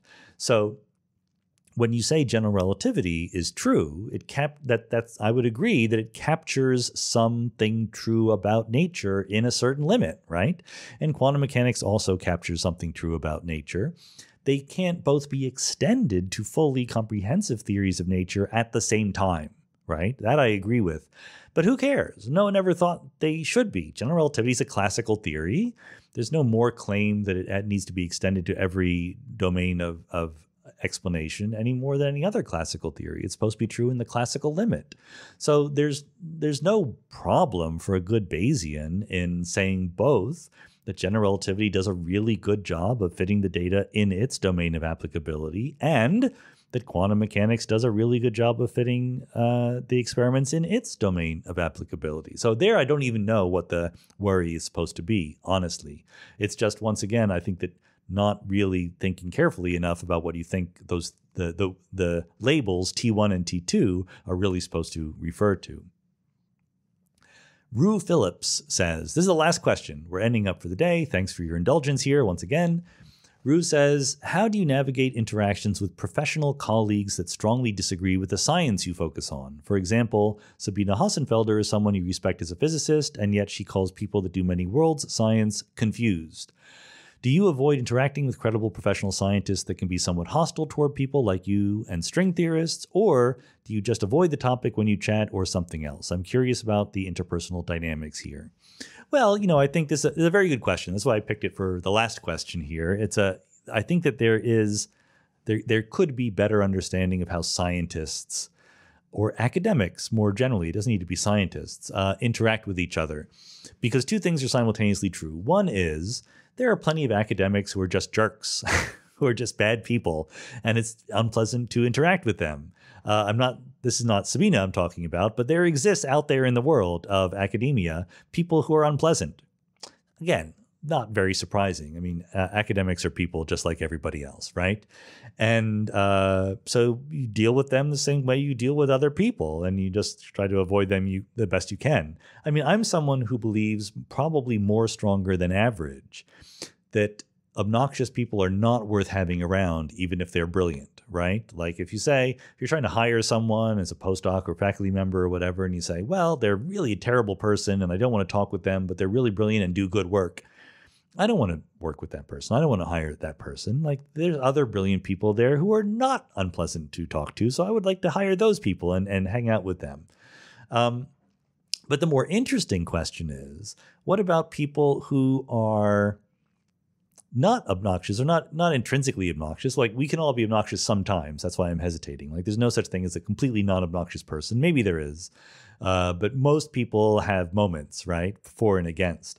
But what I'm thinking of is people who are basically good people and easy to talk to, but who strongly disagree with you about something. That's the interesting case to interact with.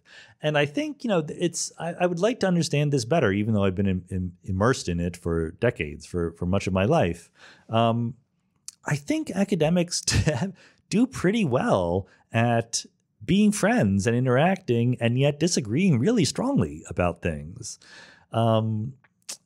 It's kind of a weird thing. I mean, you can get out of control. That's why I'm talking slowly and hesitating here, because I can think of examples where people have taken the paradigm too far. But roughly speaking, I have seen people, including, and I could be on one side of this interaction myself. I could see people in seminars or in discussions over coffee saying like, "Oh my God, you're completely insane. You've completely lost the plot. That is an idiotic thing to say. Like, how dare you? Like, what happened to you? You used to be smarter than that, right?"